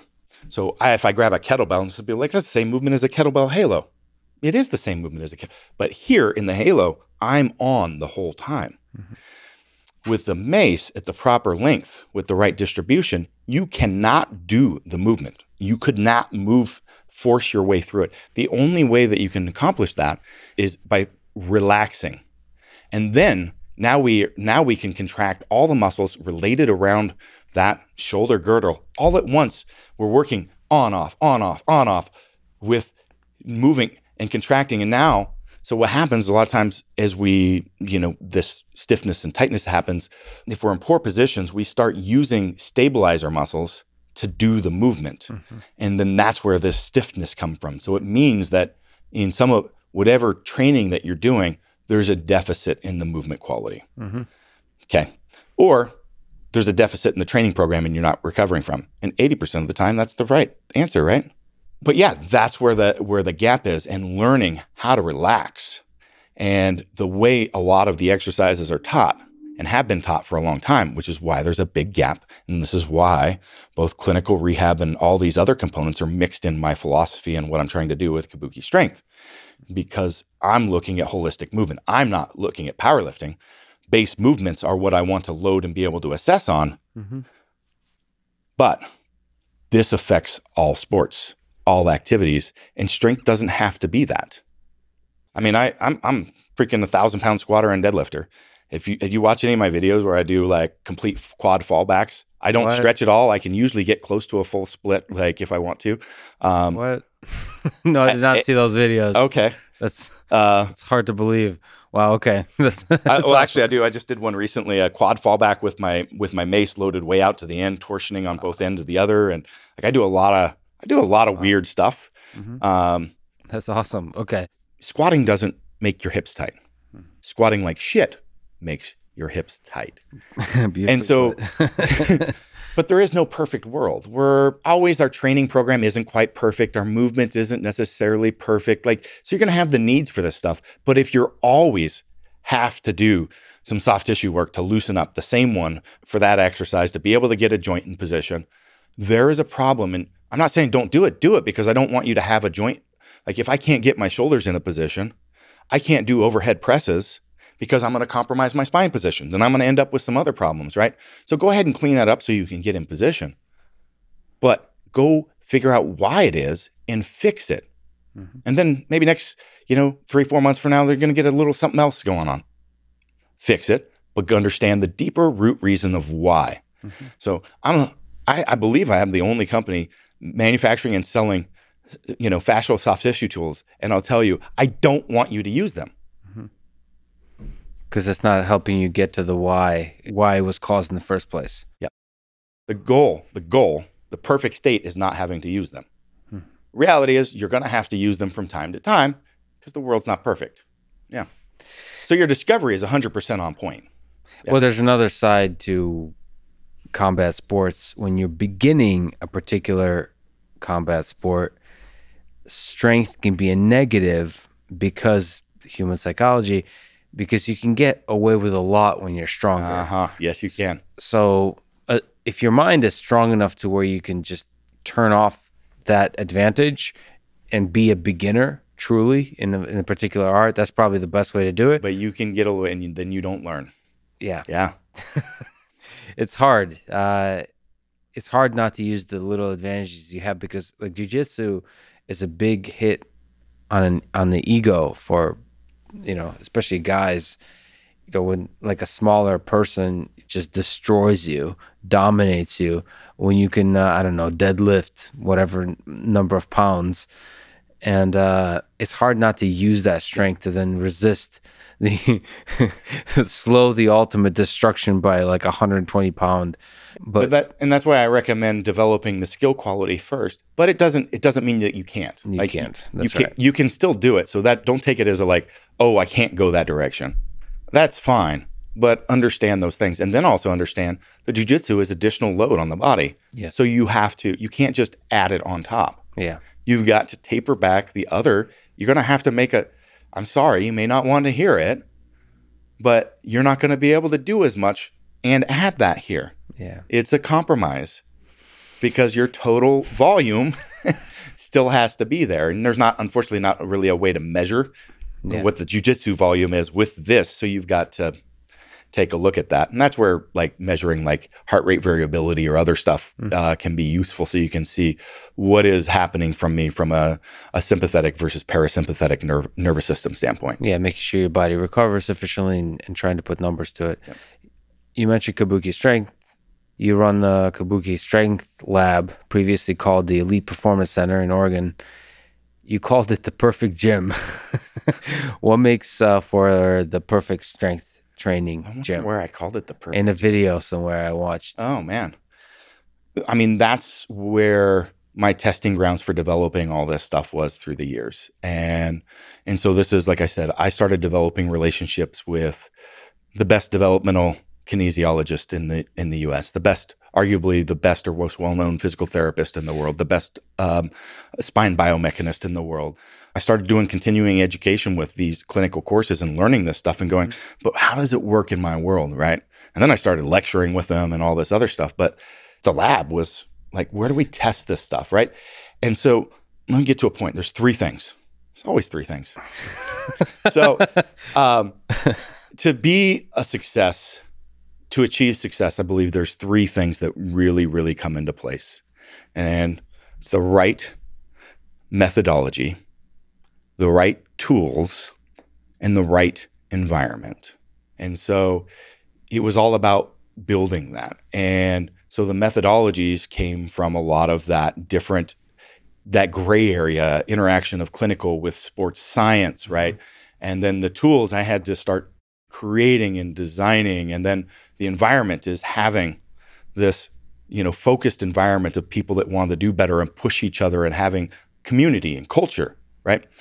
I end up building these connections, this network. Everything that I'm doing with my businesses is trying to create that into a scalable fashion. And so I'm building the groundwork, because to have a system that I had clinicals on site that knew exactly what we were doing. And when it's me and a few people in a small team and all this stuff, we're all just easy to manage.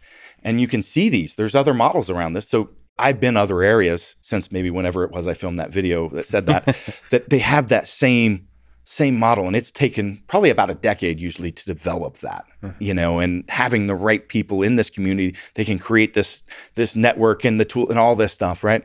Except they still don't have the best tools because Kabuki Strength didn't exist. But And so out of that is essentially I started building this business, and people like, when did you know how all this stuff was connected? And I'm like, I don't know.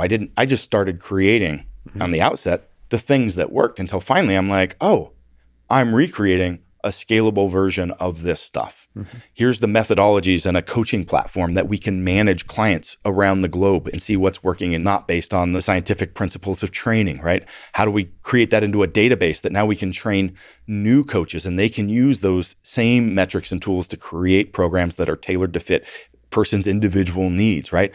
Now, how do we integrate that with assessment and clinical care assessment and all these other pieces? So there's a lot of work in that. And so that's where Kabuki Strength is the genesis. But we call our gym the Kabuki Strength Lab.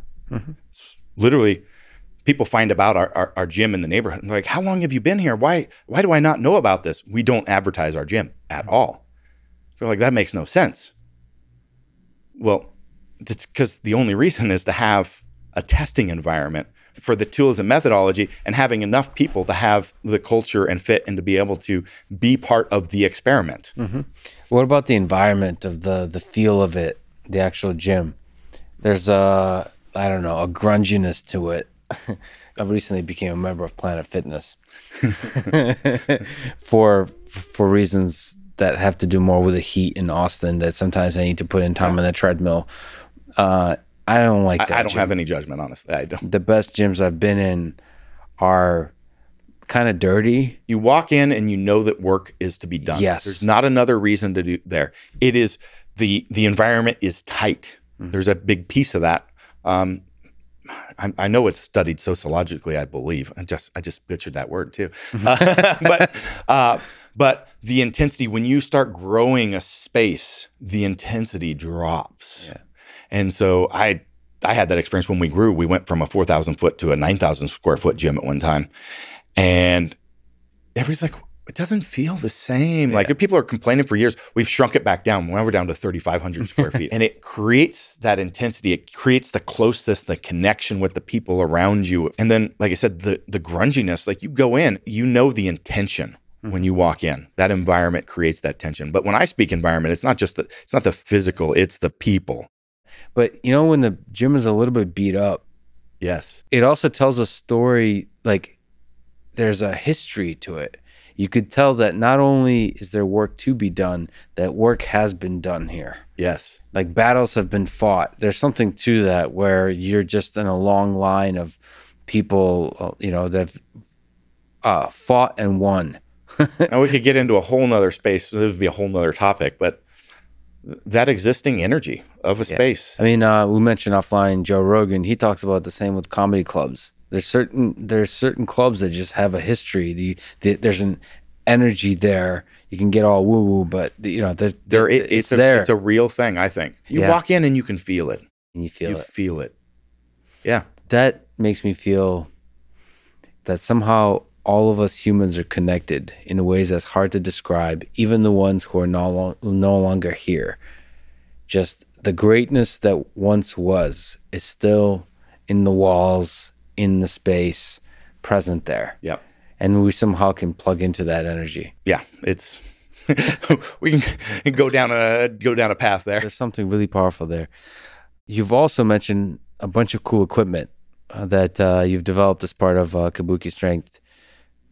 Probably a little bit of that has to do with your engineering education, but also just generally with the spirit of the innovator that you are. What are some cool, maybe revolutionary pieces of equipment that you're particularly proud of, or just you've been obsessed with recently that you're developing? Love to talk about that. So we've got some wild, crazy stuff that just came out and is coming out too. So everything that we create and release at Kabuki Strength, the industry hasn't seen before. There's stuff that's basic, foundational, that's been around forever because it works. But there's always more. It could be better. And why are we not looking at these things, these foundational things? So when people are coming up with novel things, they end up being way different outside the perspective. And I'm coming up with things that are way different, that are plays on what we already know works. So we talked about the transform bar, the only bar in the world. We can manipulate spinal mechanics. We can, so everything for me from a design concept that we develop is all about creating products that can rapidly accommodate to the variability of an individual's leverages, mobility, and training needs. Okay. And that's going to also create and distill down the size and scope of space that we need, which is going to continue to be an ongoing thing. Check out my Instagram after this and you'll see I put an entire gym on the bed of my truck and went on vacation last week. We drove to the desert. Oh no. And by so entire awesome. Gym, I mean squat rack, full complement of our specialty bars, a horizontal and vertical pulley system, handheld weights, shoulder, like an entire gym in product that took up the space the size of this bed right here. That's incredible. Because of the design scope of what we have. So the cool thing is that there's 2 other bars that fit our biomechanically sound barbell line. So we talked about the transformer bar. The other 2 are built on this thing I call playground physics. So we have these bars with handles that are off parallel with the axis. So they've been around the market for a long time. One is a hex bar or a trap bar. Another one is it's a pressing bar with the handles turned as well. And both of them suck. They're horrible. Anytime any lifter knows if you pick it up, it's going to break your wrist and crush into your face. And it just doesn't feel good pressing. But it alleviates the strain on the wrist, so people use it for that reason. And the trap bar, same thing. It's always diving forward in your hand, so it's kind of limited. It's also limited in use because you could do a lot more with it. So these bars are really cool. Playground physics. So as soon as the center of rotation is on the same axis as the center of mass, and the handle is off center, you have a teeter-totter. So, and a teeter-totter has a balance point, but it's infinitely perfect. So technically you can never find it. It's always going to be sitting on one side or the other in a playground.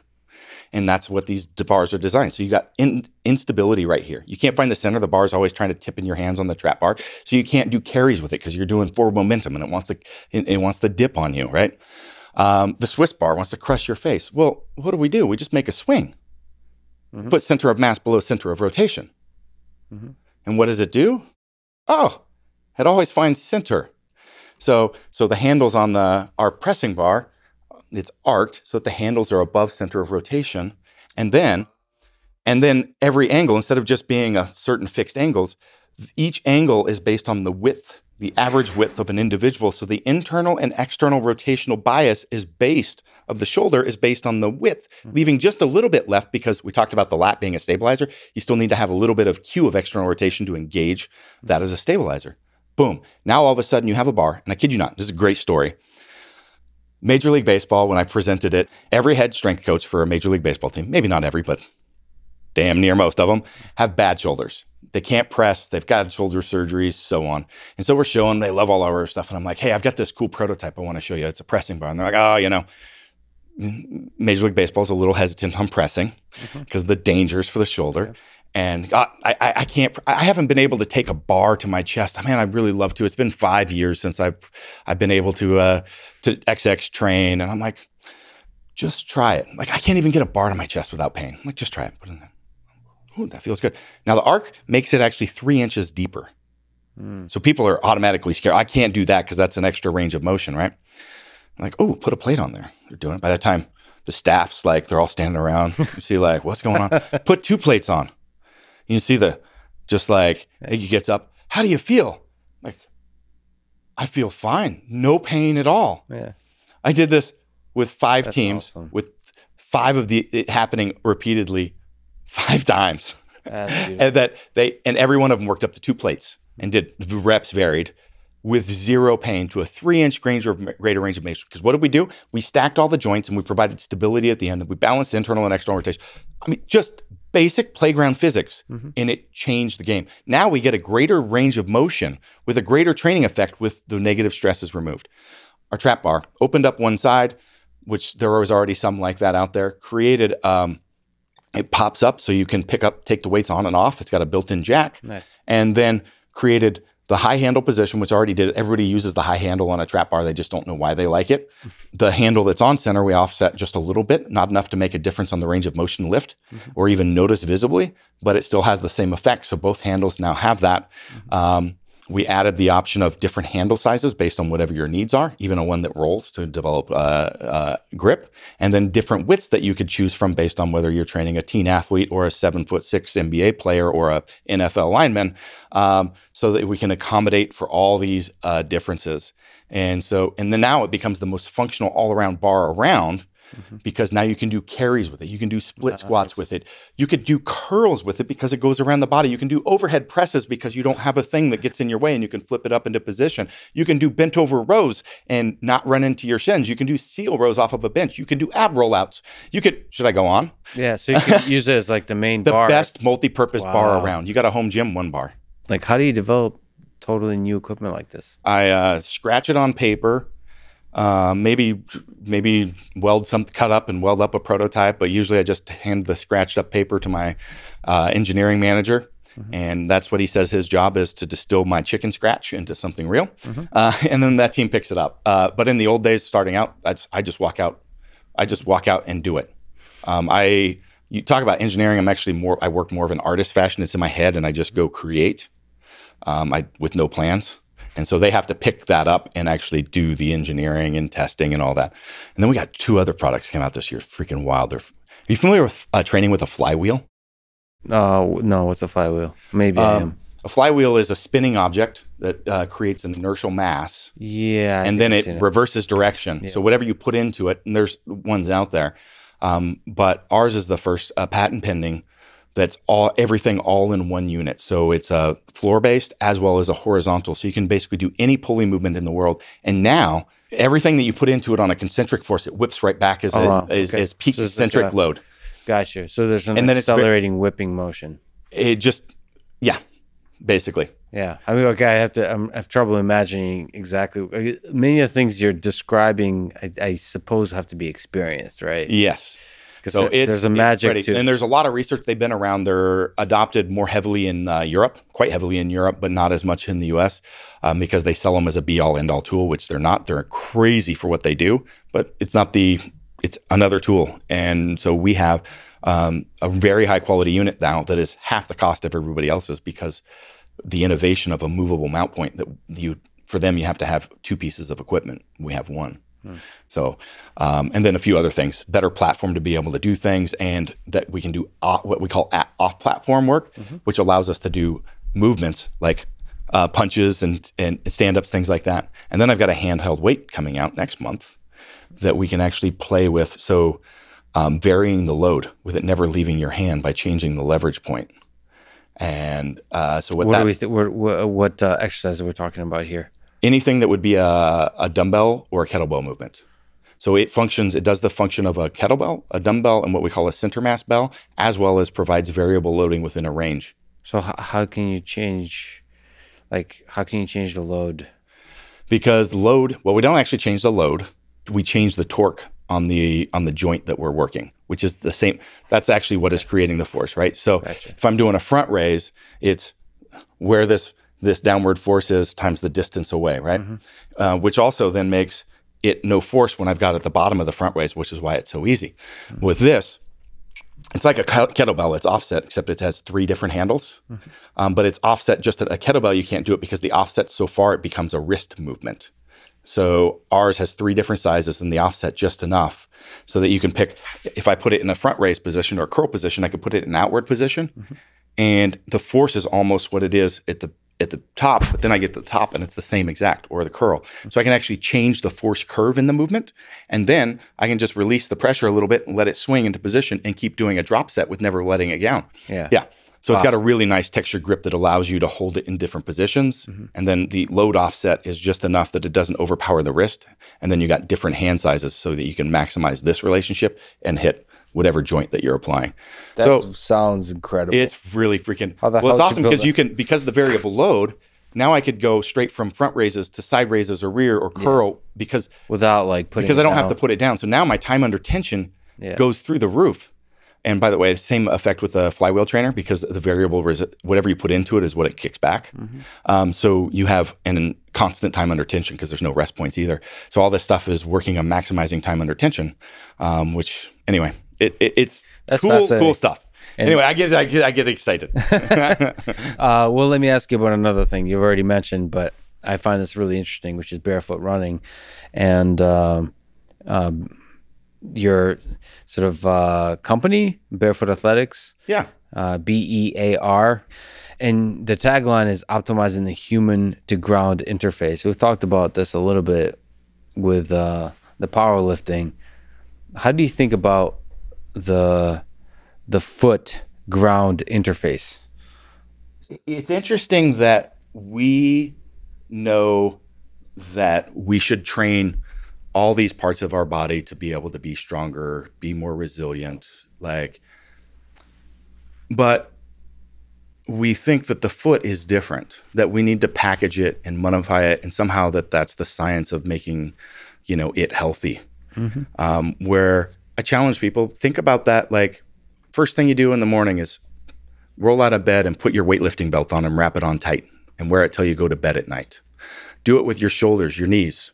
Wake up and put some knee wraps on, okay, and elbow wraps, and see what happens.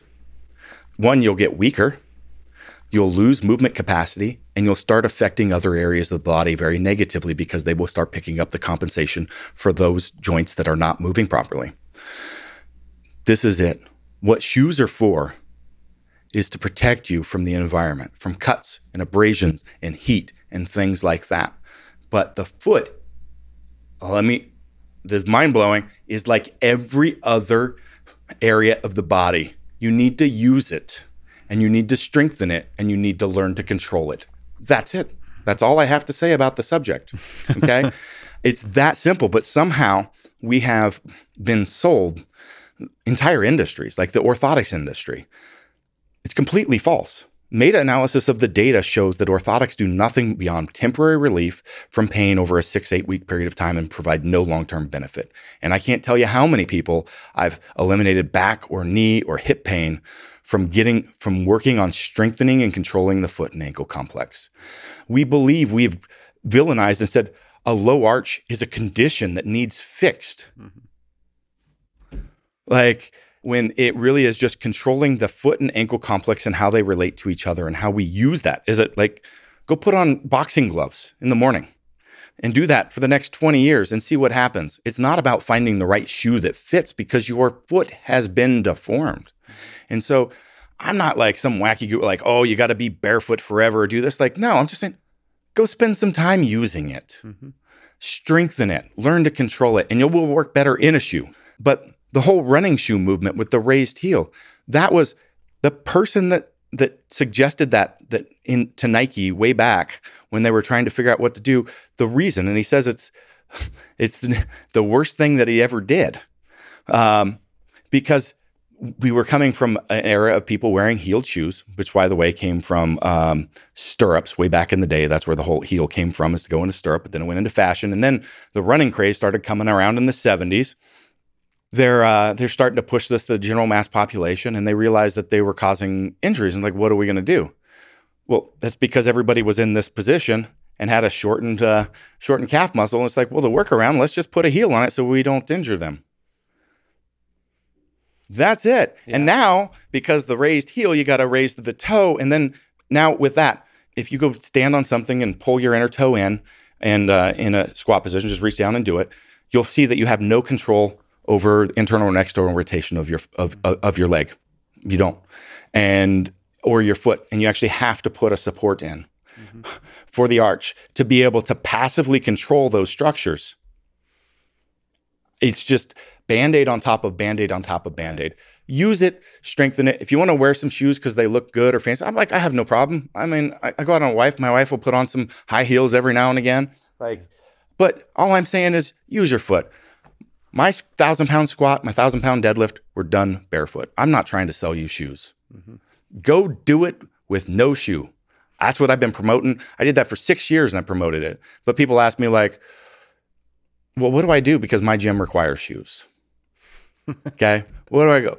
And then I go, you know, you could pick up these other finger shoes or whatever, and they go, man, my wife won't have sex with me if I do that. And I go, I know, mine either. Like, trust me, I'm not making this up. Everybody in that market markets to one segment, and they're still missing some gaps because they still have a little bit too narrow of a toe box. And if you're lifting, you have the opportunity to really get that splay and start working on this stuff better. So I just wanted to create a shoe. These ones are odd colored because it's a partnership with Kabuki. Normally we've got a black or a gray, low top, high top, sticks to the ground for lifting, so we can do that. And very pliable. It's a moccasin. It's a modern day moccasin, but looks okay that you can wear it around in other areas if you so choose. Like, you know what the #1 healthcare cost in America is? What's that? Diabetes, heart disease, cancer, low back pain. And what do you attribute low back pain to? Well, it's attributed to a lot of things, but inability to control spinal position, which starts happening from some breathing issues. It also happens from the foot. So there's a lot of stuff, but everything that I do actually focuses on improving this. Yeah. So that, and it all starts with the feet. This is one thing. Like, this doesn't affect breathing, but so it does actually affect breathing to some extent and spinal stabilization. So the raised heel and toe will make you stride further. Because of just how it operates. But that overstride is a result of opening this. So we open the pelvis and diaphragm. Did we talk about that and the impact that that has for controlling and spine? Yeah, I think we touched on that. But it's all this stuff plays together. So the gait affects that, and so the shoe affects the gait, and then so it's all connected. All connected. Let me be very purposeful with some conversation here, though. We've talked about periodization. This was a big gap. So people go, yeah, well, when people started running with those, they started having injuries back when the finger company produced those and didn't do the education around this very simple concept. You do not walk into the gym if you haven't squatted and start squatting 225 for max reps every week, day or every day over day. And that's what people did because they weren't told that you need to build the capacity to do this. You go wear these and walk around in your office or wherever all day long, your feet are going to hurt. They're going to be sore. Do it for 10% of your time. Do that for a month, then add some. That will build the capacity to do this, and then that's going to start having the ability to strengthen and manage the foot. And there's a whole lot of other stuff. I've got videos on things that you can do. Buy whatever you want, or just spend some time out of them. Like, that's all that I want people to do because it is so simple and it has such a profound impact. Yeah, it does.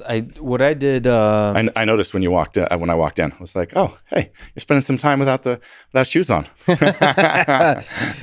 Well, what I did, I think it's already now 2 years ago when I was doing a lot of running. I do like a 10-mile run. I would take my shoes off for the last like half mile. And I run like that. And that was, for me, really helpful to ensure that I have proper form that minimizes pain on the way I run. I still like shoes. I benefit a lot from shoes, the protection they provide, but it's for running, we're referring to, especially trail running and so on. And in the city when there's glass and all those kinds of things. But it's really important to have minimal sort of protection on your feet. For me, at least, it was to figure out the ways that my form, basic movement, and like the positioning in the foot, the impact of the foot, and everything, you know, the lower leg, like the entirety of the torso, really, how it's improperly positioned in terms for the objective of minimizing pain. And barefoot running really helped fix that for me, because I figured out that I need to take shorter steps, more frequent, you know, all those kinds of things. And that really helps you figure that out. Like, let's be realist about stuff. Like, spend some time using it, strengthen it. And I've got some great ways to do that and learn how to do that. So, yeah. What is a good diet for strength development? I've, just to give you some context, I've been eating mostly meat, not for strength, mostly for mental performance. I just enjoy it. Yes, you need to have a base level of protein building blocks for tissue, right? We need to have enough fats to be able to have hormones work and key processes in the body.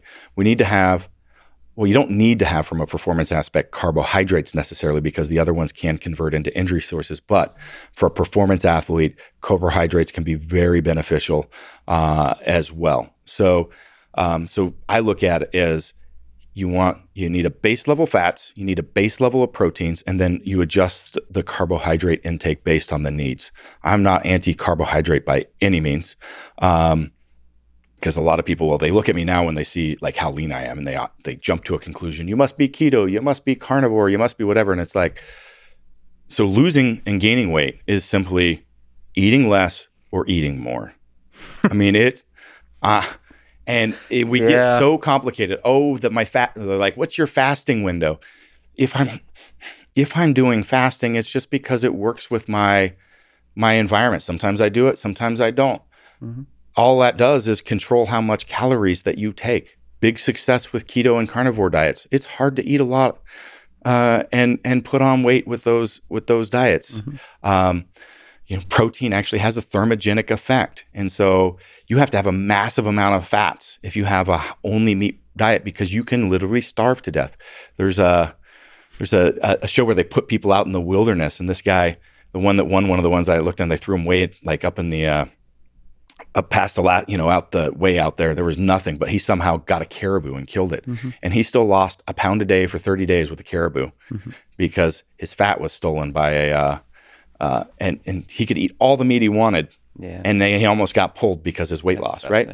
But that isn't actually a performance. So those type keto and carnivore are not performance diets. So they're not going to be as effective at supplying the energy needs for high capacity training. So don't get me wrong, you can do training, but like you can be a successful like elite athlete with a vegan diet, but it's not as easy to do it with other diets. So, and you're missing some base nutrients.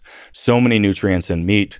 I believe having greens in your diet is really beneficial. Lots of research, but there's people in the other worlds that argue that you don't need them, but they help clear organs, provide micronutrients, all this sort of stuff. So I eat simply a whole well-rounded diet, and I can go from 285 pounds squatting a ton of weight to eating less and dropping all the way down to 7-8% body fat with veins standing out everywhere without a tissue on me, just with amazing, great tasting food.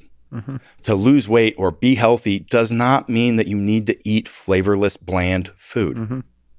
So that's the main point I try to get across. It's eat less to lose weight, eat more to gain weight. Yep.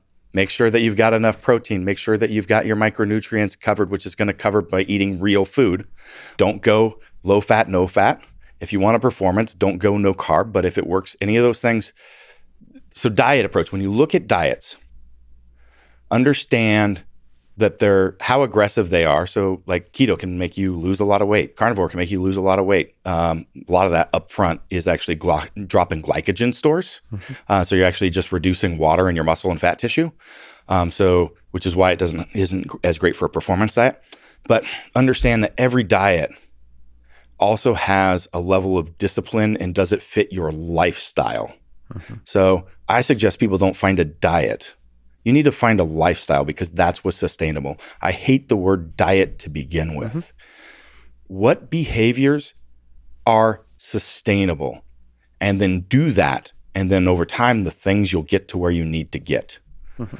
Diet itself, just by the name of it, is not sustainable because it is a short-term thing to get somewhere.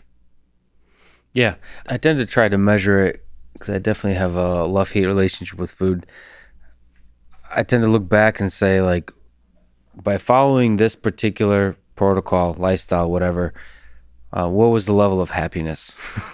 Yes. So not like weight loss or weight gain or all those kinds of things. It's the entirety of the picture. Productivity, just feeling good throughout the day, socially also, like interacting with people, because so much of human connection, like I mentioned before, is over food.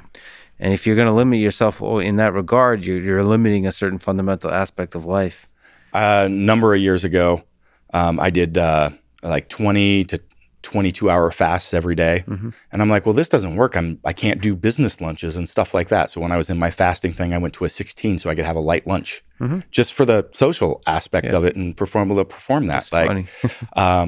And then that's why like the typical bodybuilding, like the 8-meal-a-day diet, has never worked for me because I've always been a very bit like trying to fit that between meetings and other stuff.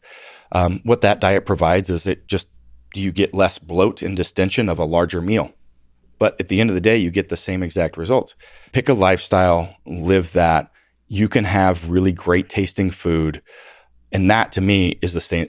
And this is why I'm like really hitting this point, because also with the dieting and like the approach, like, oh, I'm going to do this. And people pick these chicken and broccoli recipes. And guess what?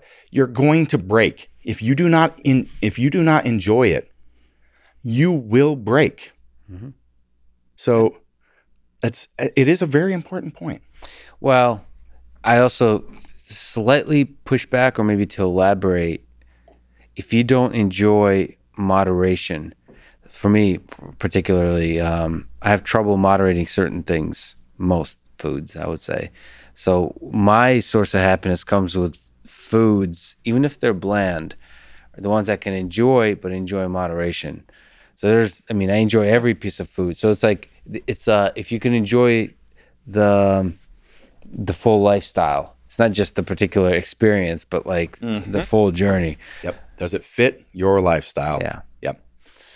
So let me ask about a complicated topic that's sometimes a bit controversial, which is steroids, and maybe TRT, testosterone replacement therapy. What role does that play in strength training? All right, we're gonna go there. Yeah, let's go there.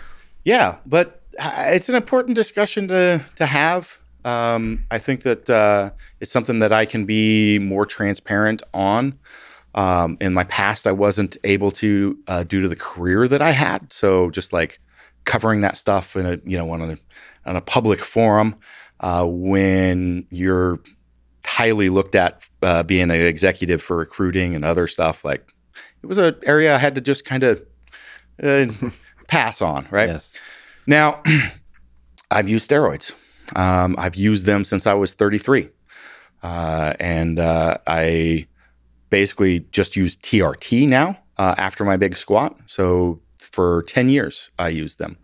And there's some interesting components to this. So one is just the gray area of what we call performance enhancing supplements. So performance was it PEDs.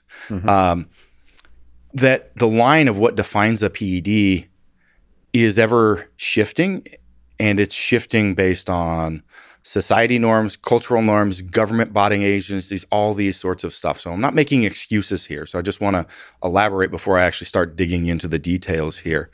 Because performance enhancing, I could take sodium bicarbonate and enhance my ability to perform deadlifts for reps.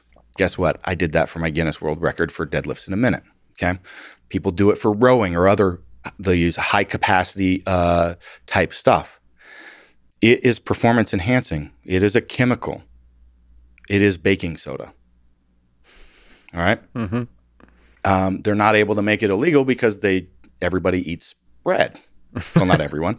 And so it's a little hard to test for. No matter what you do at any level. So that's an extreme example. But other examples, you were drinking an energy drink in that cup there a little while ago. And in America, you can get an energy drink with 240 milligrams of caffeine in it. In Canada, that's too dangerous. You can only get 140, but you can go buy ephedra. And ephedra is illegal in America. And so these things bounce back and forth all the time. I could take Yohimbe, and in Europe or Australia, it is a drug and classified. In America, it is not. It's an herbal root, and a lot. I actually have one of my supplements, except for the overseas version. Anyway, the point I'm getting is, no matter what you do, at some point, there's by someone's standards, you are cheating, and because you're taking something that But you could work around these things with nutritional ways or other ways versus taking a chemical structure. And there's whole lots of ways to do this. But it's like, oh, no, it's steroids. It's not. It's injectable or it's not. Well, somewhere there's a culture or a person that will say you're cheating no matter what. So it's a self-defined, you need to define it for yourself unless you're competing in an organization that has testing. Then it's a straight ethical thing. And it's either right or wrong, in my opinion. That's kind of the overall dilemma of it is if you want to see what you're totally capable of, you have to decide yourself what's okay or not to that level. There is no body that can say something yes or no.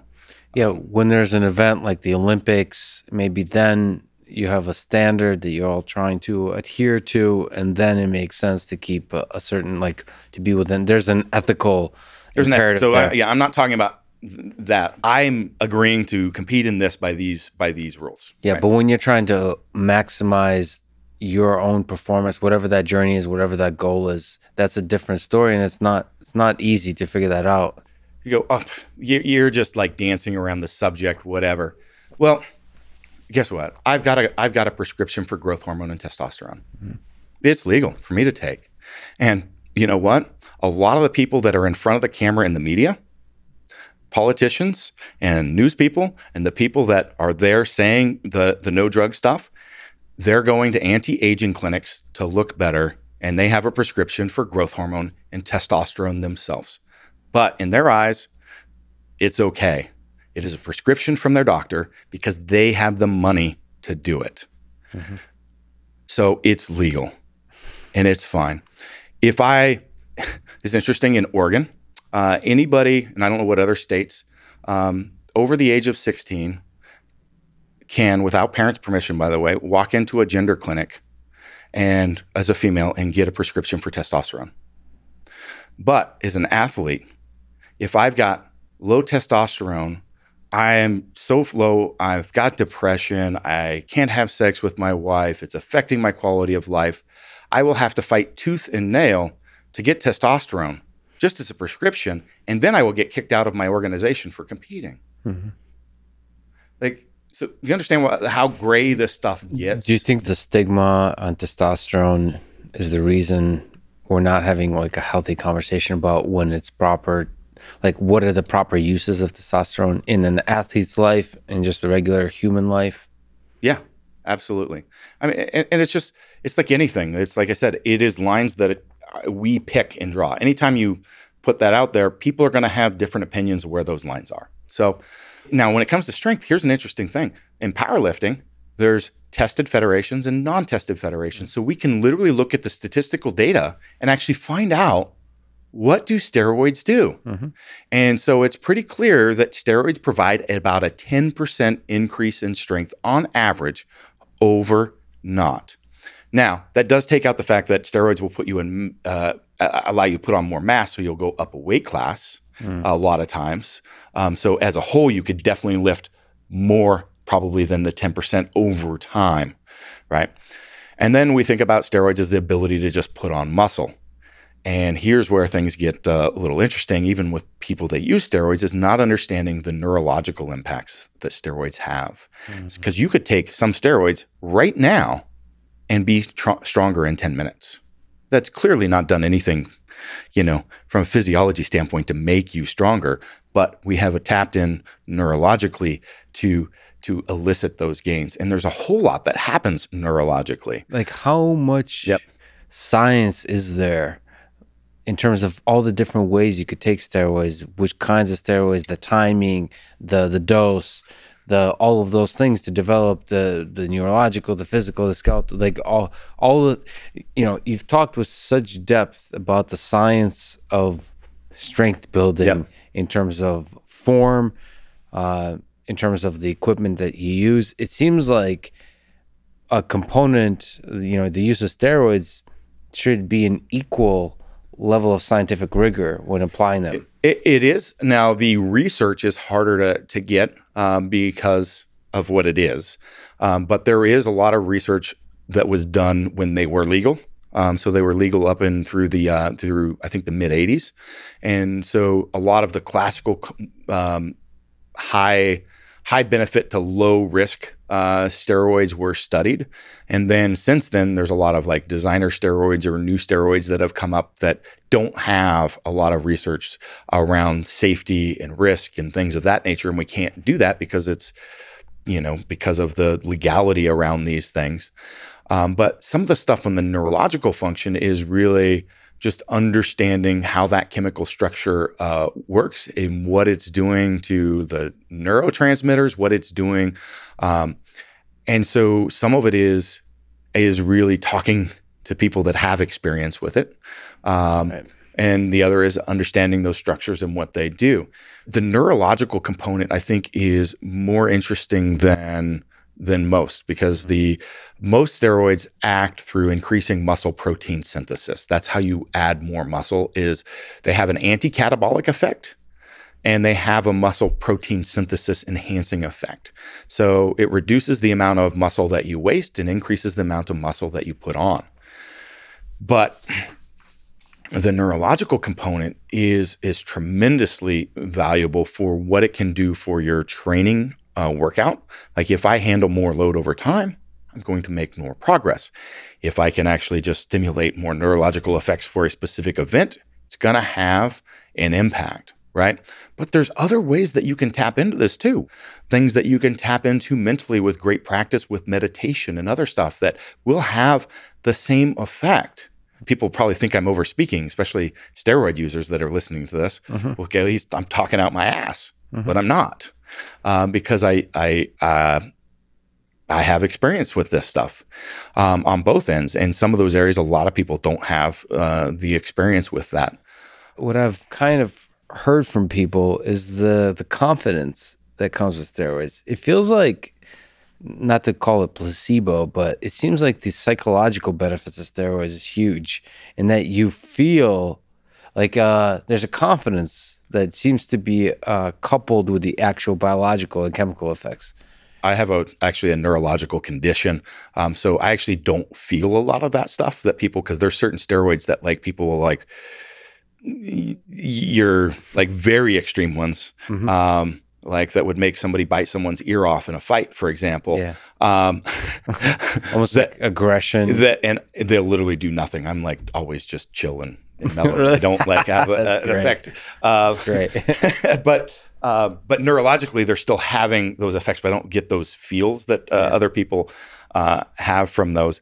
But yes, there's that immediate boost in aggression and a confidence and stuff that come with a lot of those ones that deal on the neurological. Overall, a good sense of well-being, just like from being on testosterone, like it's going to affect your mood. And it's interesting. So testosterone replacement therapy, if we walk down that path now and kind of switch gears, we find that men today have declining testosterone over what has historically been in the past. So right now, I think a 35-year-old testosterone is shown to be about half what it was just 50 years ago. So I don't know if we could argue the point. We don't really have the science to validate any of it, but it could be society as far as the impact that it's having on the mental health for men. It could be the estrogens floating around in the water from all the chemicals and birth control and all this sort of stuff. Could be a lot of things. But it is a fact that average testosterone is significantly lower. And that is going to end up affecting life, quality of life, as well as your longevity, because it will affect those things. But on the other end, steroids and TRT, particularly steroids, come with a lot of negative health benefits. Not benefits, a lot of negative health ramifications. And so, if I knew what I know now, I don't know that I would have gone that path. I didn't till I was 33, which is kind of an outlier for a strength athlete. I was a 4 times body weight deadlifter, 800 plus pounds at 198, and it's pretty dang strong before I went down that path.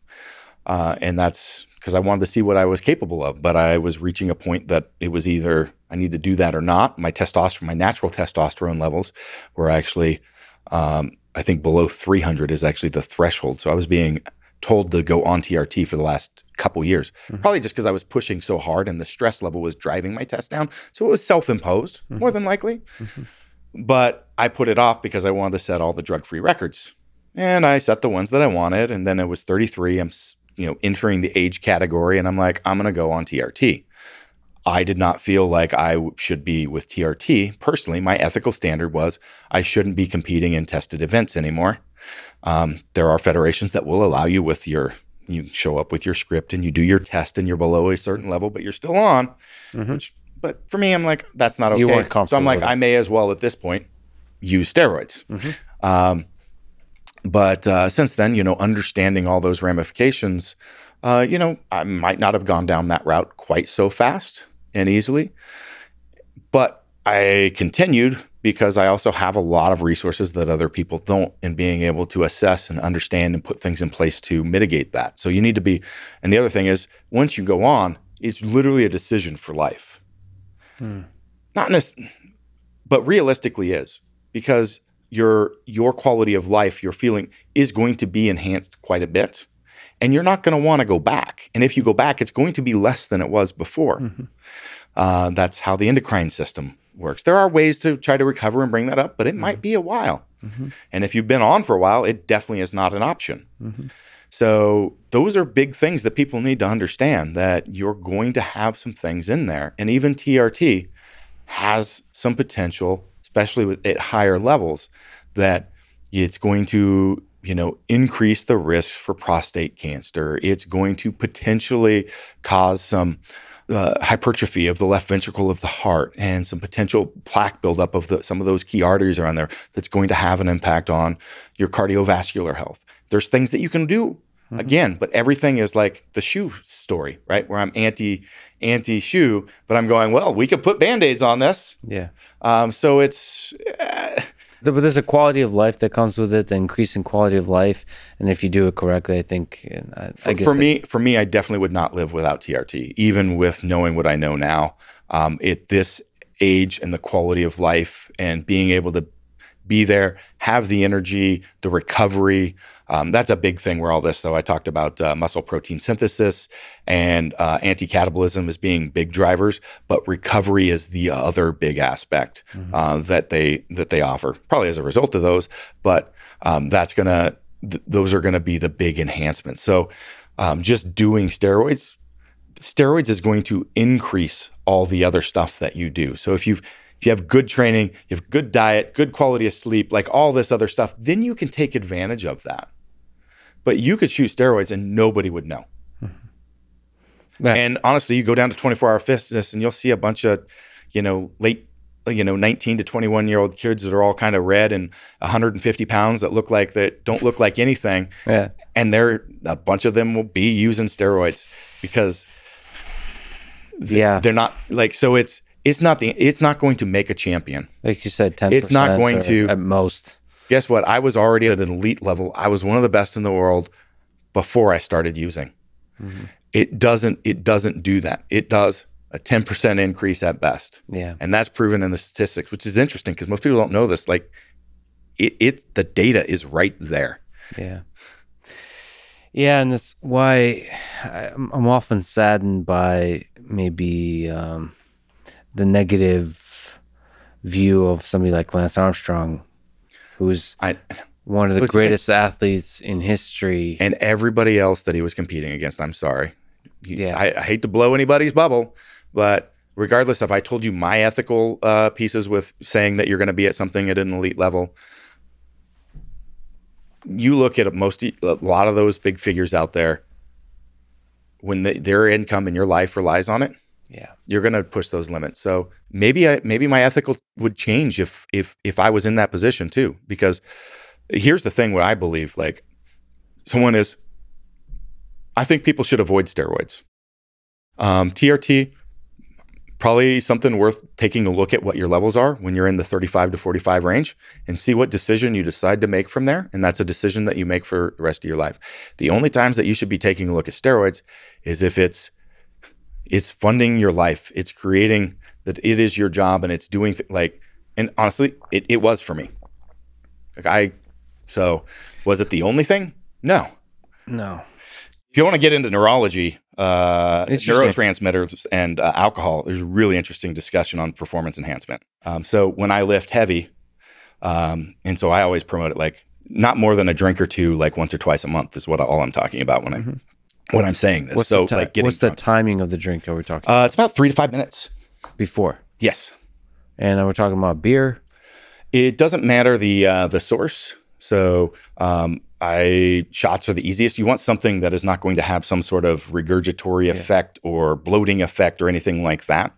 But you want to have the quick hit of energy. So it's a preferential energy source, moves above ketones, carbs, everything. It's 7 calories per gram. But then there's some really interesting things that happen. Spikes blood pressure, which is going to make weights feel lighter. So when you're in your early 20s and you're trying to hit up, some attractive person at the bar, and you're with your buddies, and you're like, and you got second guess, should I? And they go, have a shot of liquid courage. And you have one, and all of a sudden, the second thoughts, the second guessing, all that drops away. Like you're focused in the moment, and you walk over and you actually perform a little better, like conversation-wise, than you normally would. Now, if you have 5 or 6 and then go over, you're gonna make a fool of yourself. So it's all about timing and amount. But there is a reason that happens. So anyway, I'm known for promoting this whiskey and deadlift concept. I love this, but it works. Talking like the Eastern Bloc. So that's where it came, that's where I stole it from, because I was watching all these Russian lifters would have a shot of vodka or something before they go lift, and I'm like, there is something here. So I started experimenting with it, and I'm like, that works. And then I started researching. Nobody talks about this stuff. So it takes a while to start piecing together all the stuff that actually happens to make that happen. But it moves away the things that the concerns about the ramifications in the future and the other stuff. So but brings you into the moment, and then the dopamine hit and the other, and then it enhances whatever mood that you're in. But all of a sudden you get in the state much easier. And so it's really, really interesting, but it's a very small amount needed and very time sensitive, but it can be so much more powerful than like drugs people use for this stuff. It ties really together with meditative state and other pieces to get you into that flow state. Those thoughts about failure, what if, like all that, you get into that zone, that moment, that time. Interesting. An alcoholic is promoting but there's an important point here, which is not often talked about. I think it is fascinating that because you can get into so much trouble with alcohol when used in excess, people don't often talk about the positive aspects of alcohol. Even in your college years, it had a lasting effect on who I am as a person. I don't think people give enough credit to the positive aspect. See, you could have accomplished a lot of those same things with a little more moderation, which I think people should talk about more, which is like the way to open up a personality, like the flowering of the full character and the weirdness and the beauty of who you are as a human being could be opened up with alcohol. And that's really interesting to think about. You should try some podcasts with a shot and these. I do this sometimes with myself and guests, and it will change the conversation. It lubricates the conversation. Definitely not the excess, and which is what I learned, because I went all the way in because I do everything at extremes. So it was a really hard lesson that took me a lot of time to unwind, but it is interesting, and people don't discuss those things because it's either this or this. You're one of the greatest strength athletes of all time, so it's worthwhile to consider how you optimize the feats of strength that you reach for with things like steroids. It makes perfect sense, and I think that was from my perspective, I think it was probably the right decision. You've achieved something incredible that inspires a huge number of people. That's it. And you've shown to yourself and to the world what the human body can accomplish. Yep. That's incredible. And no matter if I pushed to a less weight, and if I disclosed everything that I did and I wasn't using steroids, in my opinion, if we went through everything, there would people that would say, you're using performance enhancing. No matter it's straight up. So you just need to be okay with it yourself. And so I had to make the call. I want to see what the true potential is of let's throw everything out the window, that I feel, unless I feel it's a risk from a health standpoint, that I'm not willing to take on. And because that's, how do I, like, it's just picking and choosing. Yeah. And it's just picking and choosing. Here's what I want to know. This is what I want to be able to try to achieve. And so, yeah, that's what I did. And what you did is incredible. Like, it's just all inspiring. And what Lance Armstrong did was incredible. Yeah. And that ate me up. And what's funny is the people that bash him are like on the media or politicians or maybe some actors. And guess what? A ton of them are doing the same thing. It's hypocrisy at its finest. Trust me. But how many of those figures you're watching in movies that love to talk, be political and do this and the news and all this? I'm telling you, there's anti-aging clinics like all over California and everywhere else. Who do you think keeps them in business? Well, it's not the competitive lifter, I'll tell you that. Well, and they're using peptides and also in SARMs and all sorts of But you're speaking to the hypocrisy. I also want to speak to the fact, somebody's a friend of mine, David Goggins. I don't know if you know who that is. Yep. Ultramarathon runner, Navy SEAL.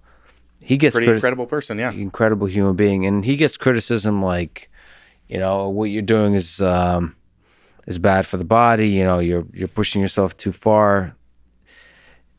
I find that the people that criticize are often people that haven't truly pushed themselves to the limit. They haven't actually worked hard in their life. When you work hard, you realize how incredible it is that a human being can dedicate themselves so fully to an effort, the way you did, the way David Goggins does, the way the greatest athletes do. And there's nothing that should be said beyond just sitting back in awe that humans can achieve that. And that inspires me to do the best, whatever the hell I do, to be the best version of that. There's something about athletic feats, especially like strength, that just inspire us to do the best, to be the best version of ourselves. I don't know. That's the only thing you should be saying, as opposed to criticizing some little detail of this and that. It's just awe-inspiring that you push yourself to anybody that is at that level. And this is funny, like in competitive sports, like you go online and people, it's just bash, bash, bash, bash, bash, bash, bash. You go talk to anybody that's a high-level athlete within that field, and nobody has a single bad thing to say about each other. But all this chitter-chatter down there, I mean, I know exactly what you're saying. Yeah. Like so if I would say, because I have love for all those folks, especially when you're younger, you have a little bit of that desire to criticize others. Like, I think that should be channeled in improving your own life. Anytime that you feel that way, that is when you need to turn inward. Yeah. And it's hard to do.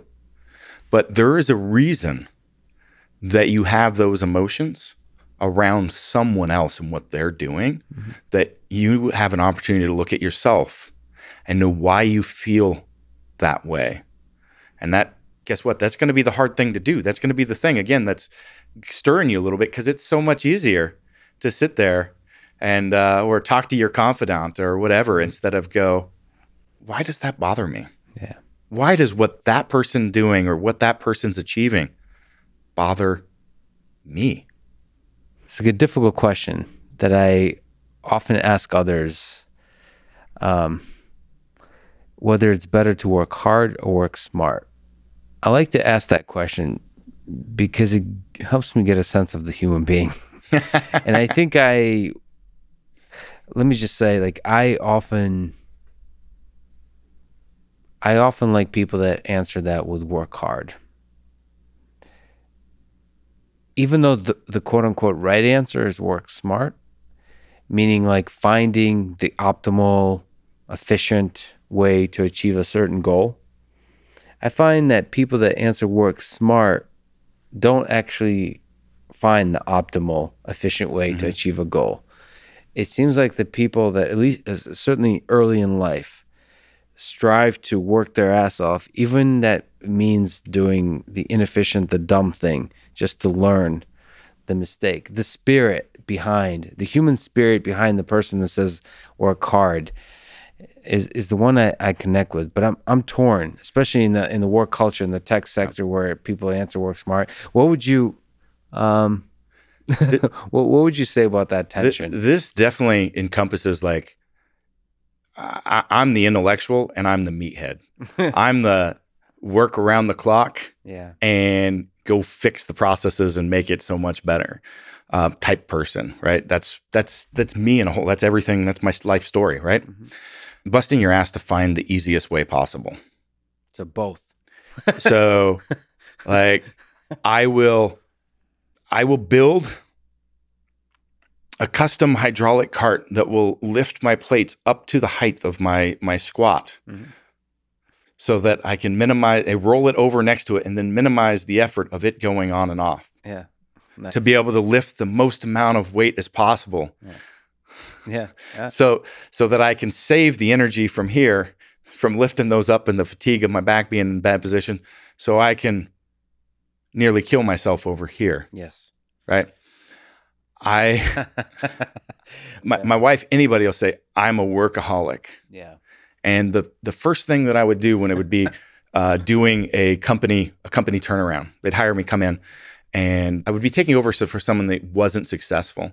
But it was usually hardly ever for lack of want or trying. So a lot of times they knew they were unsuccessful and they were running around working 6-7 days a week, 12-hour days, doing so much.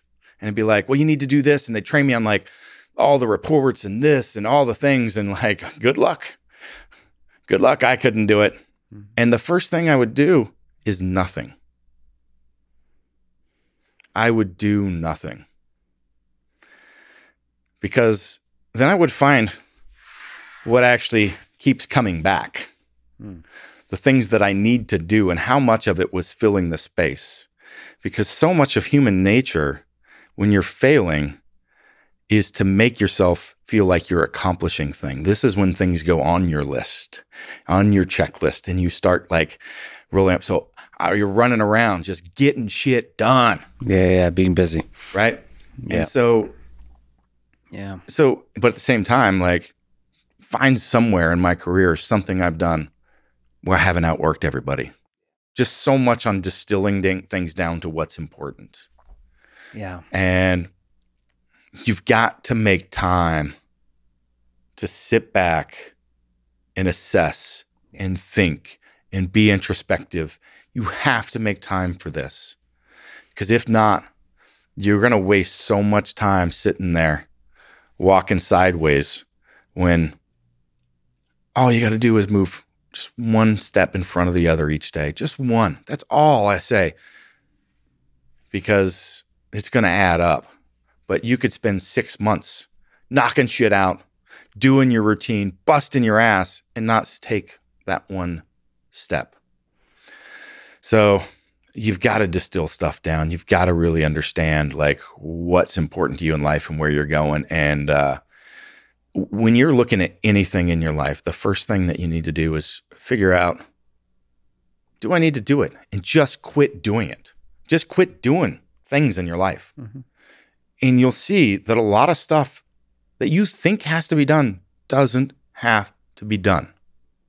You'd be surprised. And then from there, this is the tech. Okay. And then of that, what can I automate?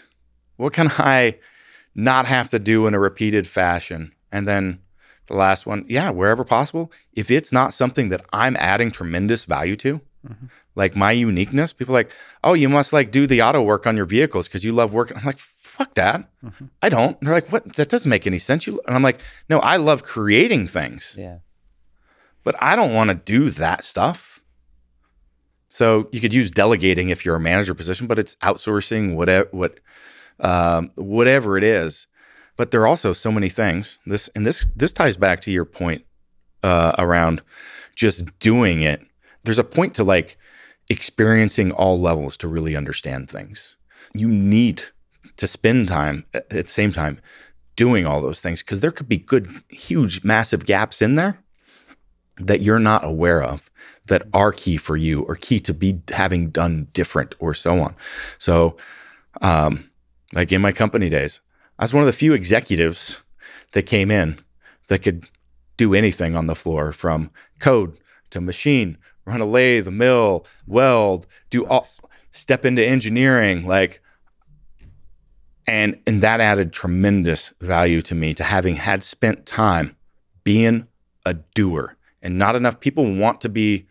You've got to just go do shit. Yeah. You need to spend time in your life chopping wood. Yeah, get a lot of shit done. Doesn't matter. You got to have experience trying and doing all these things that you would never like. My skill set is massive because I want to know. Like, you need to have those touch points. My job, my title is Chief Visionary, but I've spent time doing everything.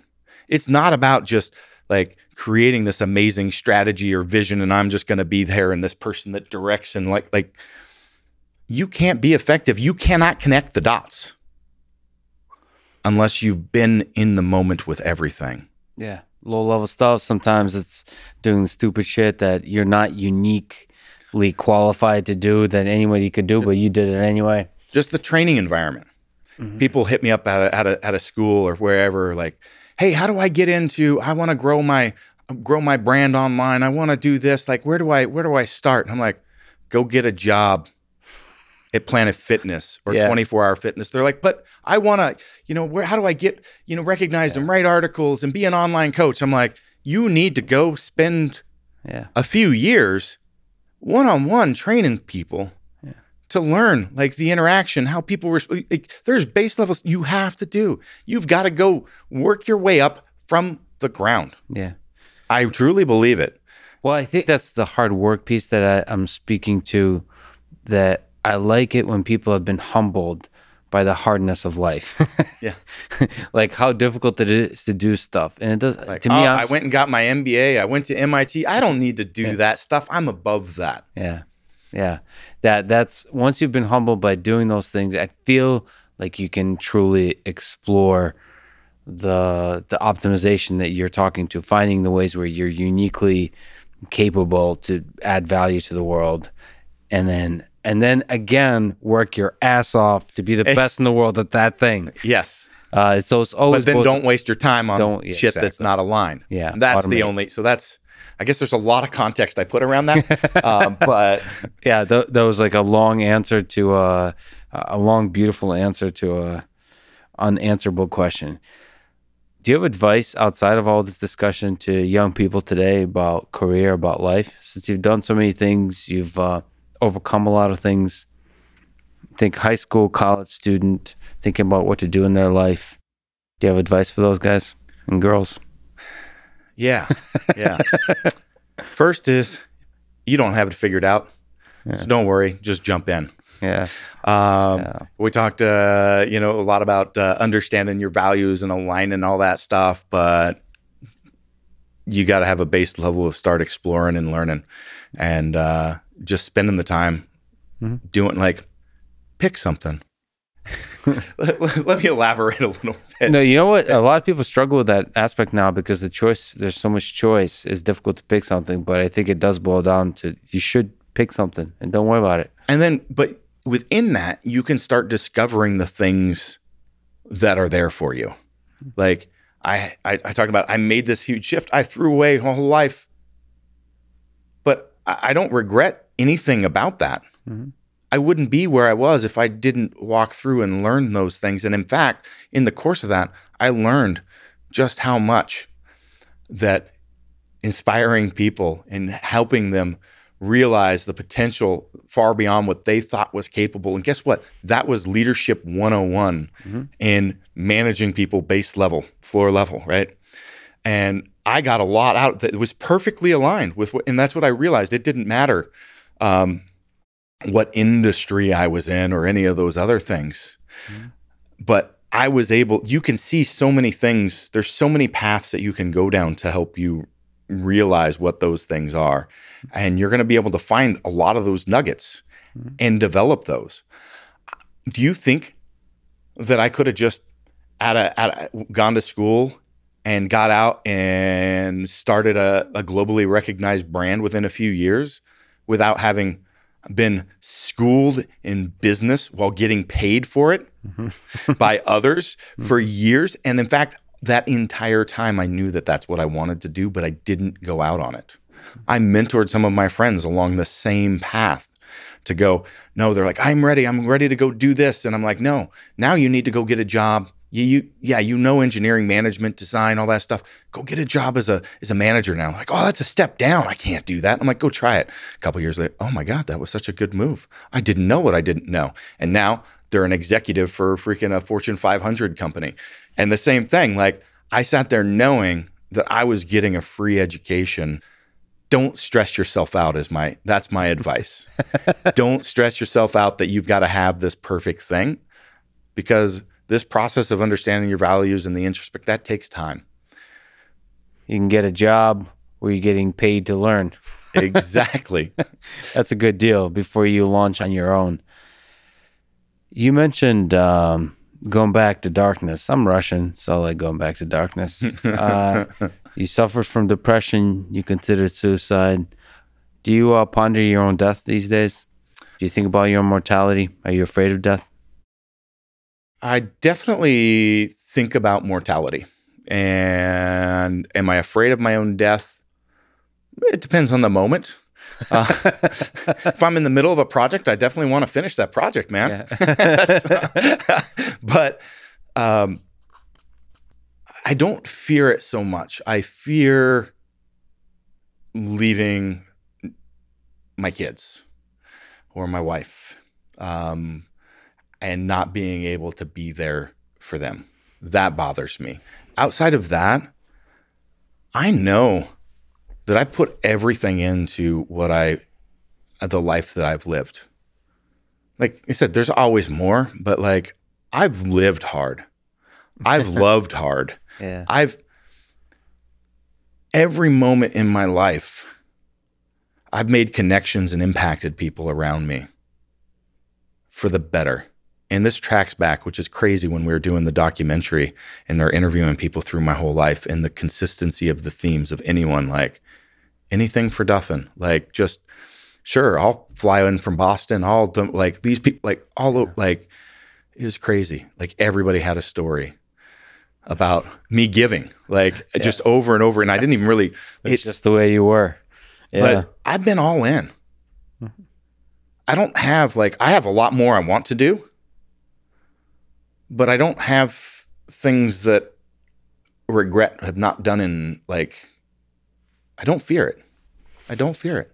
Yeah, it's like I don't know if you know the Bukowski poem, "Go all the way. Otherwise, don't even try." It seems like you embody that poem, and you've accomplished some incredible things and serve as an inspiration to a huge number of people. Chris, you're an amazing human being. I'm really honored that you would spend your valuable time with me. Thank you so much for talking with me today. It was incredible. I can't wait to check out all the cool stuff you've engineered with Kabuki Strength. So I'm obviously I love strength. I love strength training. I love the idea of strength. I love the equipment and the engineering approach that you take to strength. You're an incredible human, both on the things you've accomplished in terms of your own strength feats and the kind of science and engineering you bring to the field that many others could use. So thank you so much for talking today. Thanks for having me on. That was that's quite the final. Thank you. Thanks for listening to this conversation with Chris Duffin, and thank you to Headspace, Magic Spoon, Sunbasket, and Ladder. Check them out in the description to support this podcast. And now let me leave you with some words from Arnold Schwarzenegger.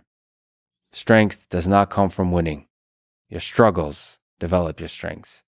When you go through hardship and decide not to surrender, that is strength. Thank you for listening, and hope to see you next time.